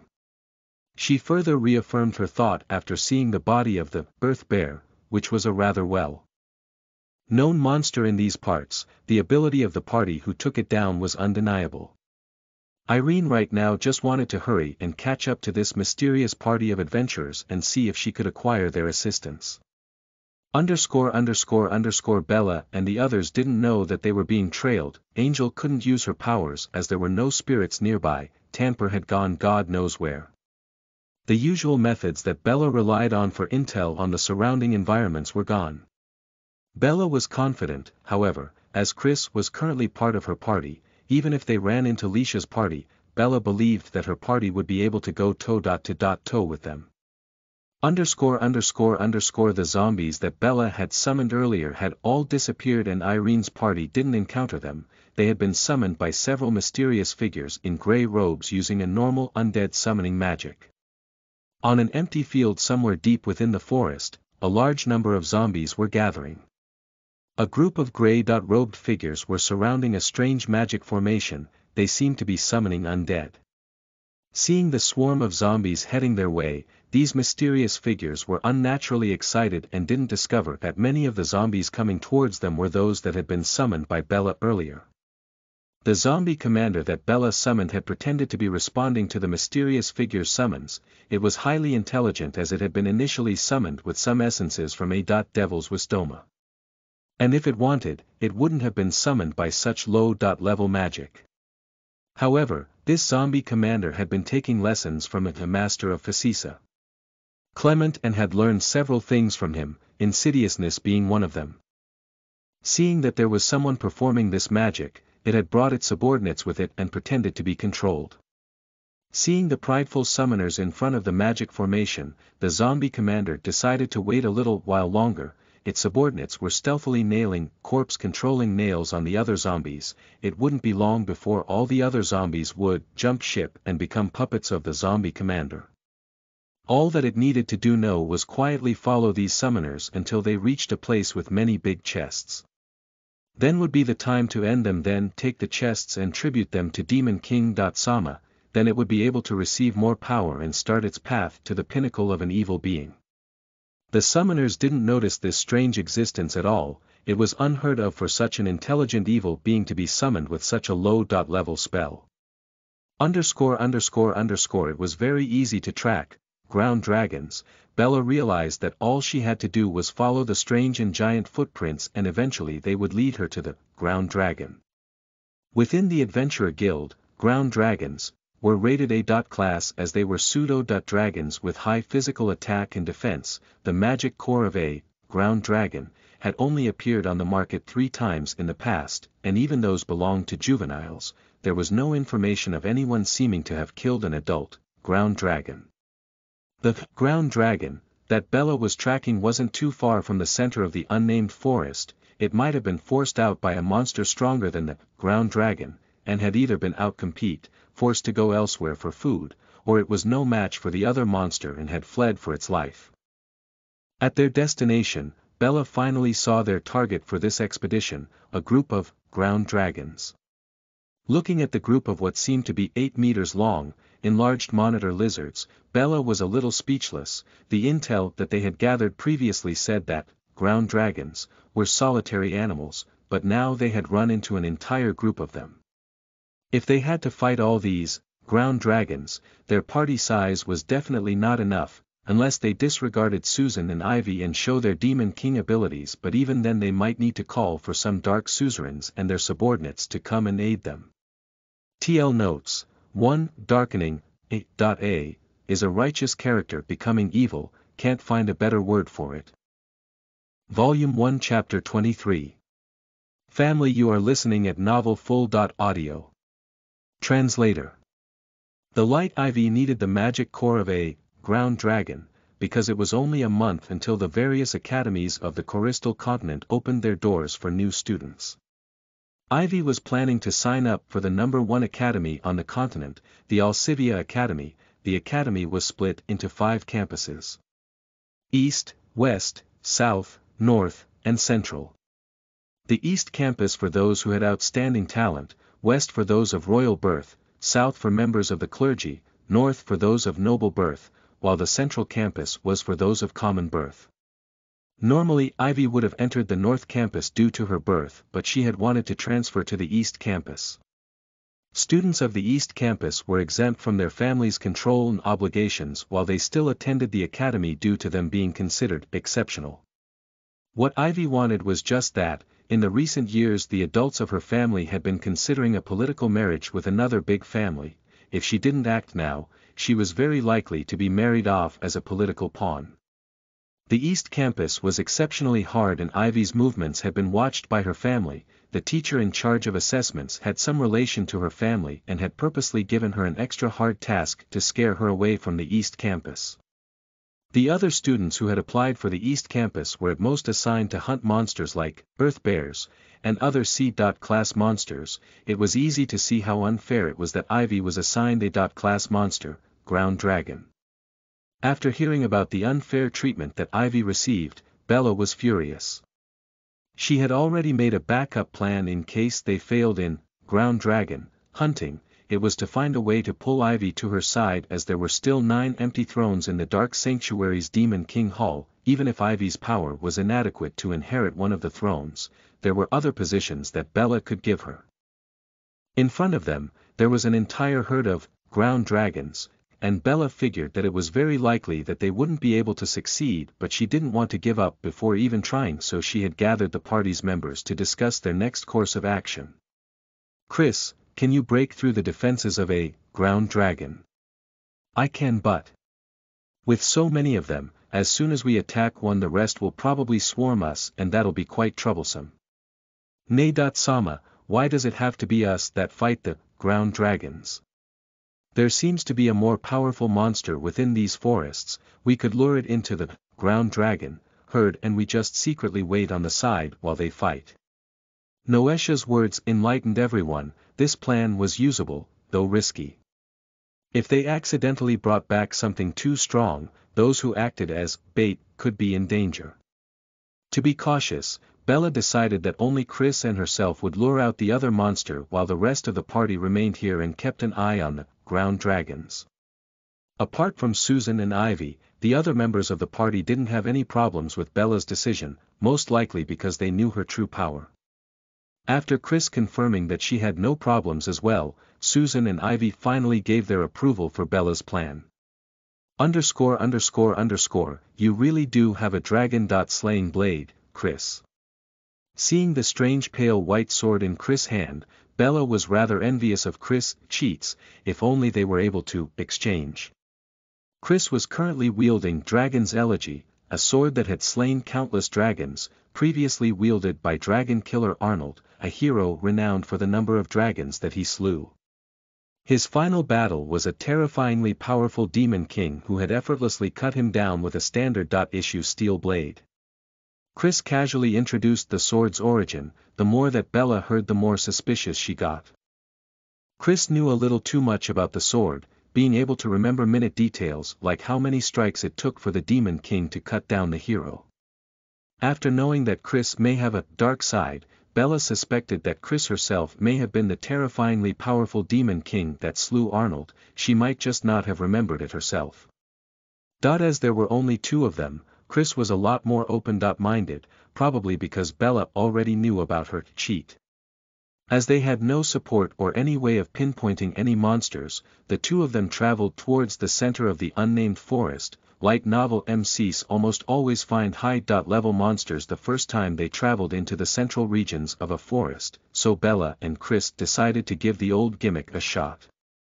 In another part of the forest, a river of blood was being shed. The party that Octavio Irene had led into the forest had been ambushed and encircled by zombies. Even though the average member of the party was stronger than that of Leonard's party previously, as they also had not brought any clerics with them, it was hard for them to escape their fate. While Irene was a holy knight, there were several necromancers on the other side casting dark magic on her party which didn't have any clerics to fight back with, and it didn't take very long for all her subordinates to die. Irene had managed to hold out till now with her holy knight's chi. Her armor had been damaged beyond repair and the necromancer's corpse poison had already seeped into several of her wounds, causing her to feel unbearable pain. The zombies encircling Irene weren't giving it all. She had figured this out long ago. These zombies moved with extra-wide motions that covered much of the field of view for the zombies and necromancers behind them. If these zombies had worked like they did on her subordinates, Irene would have perished long ago. Bella's zombie commander had been secretly giving commands to its subordinates who were encircling Irene and had purposely made them not kill her. As a rather intelligent monster, it was able to recognize that Irene shared a lot of physical features with Demon King Bella. Sama who had summoned it. The two were very likely related by blood. Even if the two of them weren't relatives, there were credible rumors spreading within the Dark Sanctuary's upper echelons that Bella. Sama had a taste for females. If it brought back such a beauty for her, Bella. Sama would definitely reward it more than if it had only brought back some treasures. The zombie commander sneaked a glance towards the altar not too far from it where the gray-robed necromancers were still laughing sinisterly, probably something related to the treatment of the beauty knight as they were eyeing her up with strange gazes. These pretentious humans, I'll send them up to their maker soon enough. The millennia of zombies being controlled by necromancers ends today. I didn't expect to be able to find such appetizing prey here. Without those bastards from the Church of Light, our subordinates can deal with these holy knights with ease. The Church of Light has fought with our Church of Darkness for so long and had always held the upper hand. These holy knights were their biggest accomplice. If it wasn't for the Church of Light Salo faction secretly providing us with intel, we would have been eradicated long ago. This beauty seems to be barely an adult. Let's turn her into a zombie knight. It's our chance now as the unholy maiden isn't here. The necromancers conversed openly, completely unaware that a zombie behind them was currently recording everything that they said onto a piece of paper. They were also unaware that several zombies were stealthily making their way towards them. Irene was finally unable to stand and dropped to a knee while forcefully propping herself up with her sword. This pose was the same one that Philia had died in just a few months ago, but Irene would prove to be more fortunate than her late sister. Seeing that Irene was no longer to resist, the front row of the encircling zombies stopped their movements, blocking the way of the zombies behind them who couldn't do anything about it. This was the difference between intelligent zombies and those who weren't. Zombies without intellect wouldn't attack their peers while the intelligent ones who were currently blocking them would. If their commander ever gave the order, they would cut down their peers behind them without hesitation. What's wrong? These zombies aren't responding to commands. Hurry up and attack, bring me that knight's head. The necromancers were about to give the command for the zombies to continue the attack but were cut short by two figures rushing their way, a swordswoman and a female knight. The swordswoman with flowing silver hair waved the golden sword in her hand, and the zombies nearest to her were instantly cut into pieces. What was stranger was that quite a few zombies had run away from the two girls as soon as they had shown themselves. On their way, they purposely tripped and ran over the zombies who didn't run. The densely packed defense line formed by zombies had an opening forcefully made by the traitor zombies, letting the two girls reach the altar where the necromancers were with relatively little trouble. "Quickly, Jimmy, summon skeletons, there is something wrong with these zombies, A necromancer was just about to turn around when a zombie not too far behind him pounced him and bear hugged him from behind, its dirty hands firmly clasped over the necromancer's mouth, stopping him from chanting any spells. Right after, the zombie forcefully twisted its arms, breaking the necromancer's neck. As the necromancer fell to the ground, his eyes were open wide as if he still hadn't understood why or how a zombie that he had summoned was the one that killed him. Seeing the death of their companion, the remaining necromancers quickly activated flight magic to take to skies and assess the situation. Right as they got off the ground, several zombies grabbed them by their ankles and pulled them to the ground. Zombies had strength far exceeding that of humans, while necromancers were absolute rubbish at close range. They were destined to be no match for zombies in a melee. As soon as the necromancers hit the ground, they were swarmed by zombies who used their various weapons to fiercely stab at the grounded necromancers. From a distance, Bella watched the necromancers being stabbed to death without surprise, as she was able to recognize that over half of these zombies were those that were summoned by her previously but were gathered by those death-seeking necromancers. She and Chris had originally planned to travel deeper into the forest to lure stronger monsters but had run into the large mass of zombies. Bella recognized the banner flying over the encircled humans. It was that of the Octavian Empire, Knights. Even though Philia was already considered dead to the Empire, it was still the homeland of Philia, and her feelings had influenced Bella ever since Bella had taken her body. After seeing that the zombies had retreated, Chris didn't pursue them and swapped the darkness torment in her hands for the dragon's elegy once again. Around Bella, Chris was able to switch swords without care or worry. While alone, she had been afraid of exposing herself during fights with others, so had to use the same sword from start to finish. Besides Bella, Chris didn't have such worries. In her opinion, the two of them had already seen each other's true self back at the riverhead, and there was nothing more to hide from each other. Gradually, Chris learned to like being around Bella, where she didn't need to disguise herself anymore. She had already decided that she would find an excuse to stay beside Bella. It was just that she hadn't had the opportunity to speak to Bella yet. Bella right now didn't know anything about Chris' thoughts. She had walked up to the female knight that was surrounded by zombies earlier and looked at the beauty knight. This female knight with tall stature and golden hair was the first princess of the Octavian Empire, Knights, and first of the four royal beauty holy knights, Octavio Irene, the older sister of Bella's substitute, Philia. Irene was the strongest among the four princess knights but had her spot as dragon knight stolen by Lisha, who had gotten cheats out of nowhere. In Bella's memory, while Irene didn't interact much with Philia, but at least she didn't regard Philia with disdain. As sisters, secretly she was actually really caring towards Philia. The princesses of the empire had to be more mature than normal girls their age, as their unscrupulous father had already pawned off all their sisters of marrying age in political marriages, leaving behind only the four princesses with the cultivation of holy knight. The four sisters were all holy knights, and they would definitely bring a higher price than the other princesses with low cultivation. Octavio 12 was waiting for suitable buyers to sell off his remaining daughters to. Irene knew what her father was planning but couldn't do anything about it, as according to the Octavian Empire's knights traditions, holy knights still had to follow the emperor's commands, while dragon knights had a little more freedom, as the emperor couldn't force dragon knights to do something that they didn't want to, unless the empire would fall if they didn't. Clearly political marriage didn't fall under something that would cause the fall of the empire. All was well until Lisha suddenly came out of nowhere and stole her rightful position of dragon knight. After the competition, Philia wasn't the only one depressed. Irene was also depressed for quite a while. After all, Irene and Luce were of legitimate descent and there was already an estrangement between them and their little sisters Philia and Licia, who were of illegitimate birth.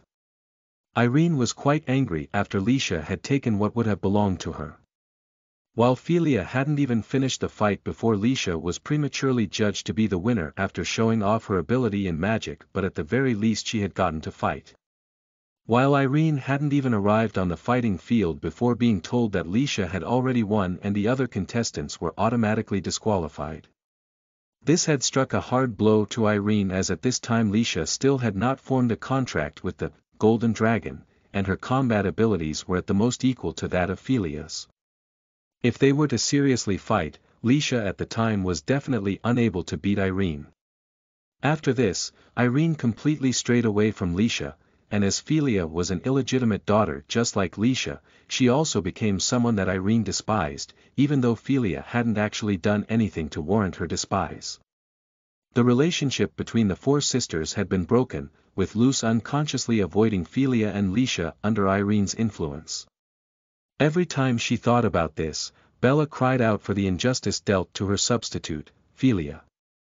It was all that girl, Licia's fault, yet Philia also got dragged into it simply because she shared the common trait of being an illegitimate daughter. After returning from the memories, Bella carefully studied Irene. Irene was the first girl taller than Bella that she had met in this world. If Philia's memories were correct, Irene was only around a year older than Philia, meaning that she was only nearing the age of 18. If they were on Earth, Irene had still not yet reached adulthood. Something that Bella had to mention was that amongst all the girls that Bella had seen, Irene was the one that most fitted the description of a female holy knight. Bella felt pangs of heartache as she looked at Irene, who looked like a war goddess but was half-kneeled on the ground. "You are little Philia. Is this the afterlife? To be able to see you again?" Irene opened her heavy eyelids and turned her sky-blue irises towards Bella, recognizing her identity even though her consciousness was flickering. "Irene. Nay, it's me, are you okay? This isn't the afterlife. Little Philia, never mind, it's a blessing that you're alright, it's a shame that I can't accompany." Bella hurried beside Irene and gently covered her mouth to prevent her from finishing her sentence. She wasn't going to give Irene the chance to raise a flag and get herself killed. The current Irene looked so similar to when Philia was dying, Bella wasn't going to let history repeat itself.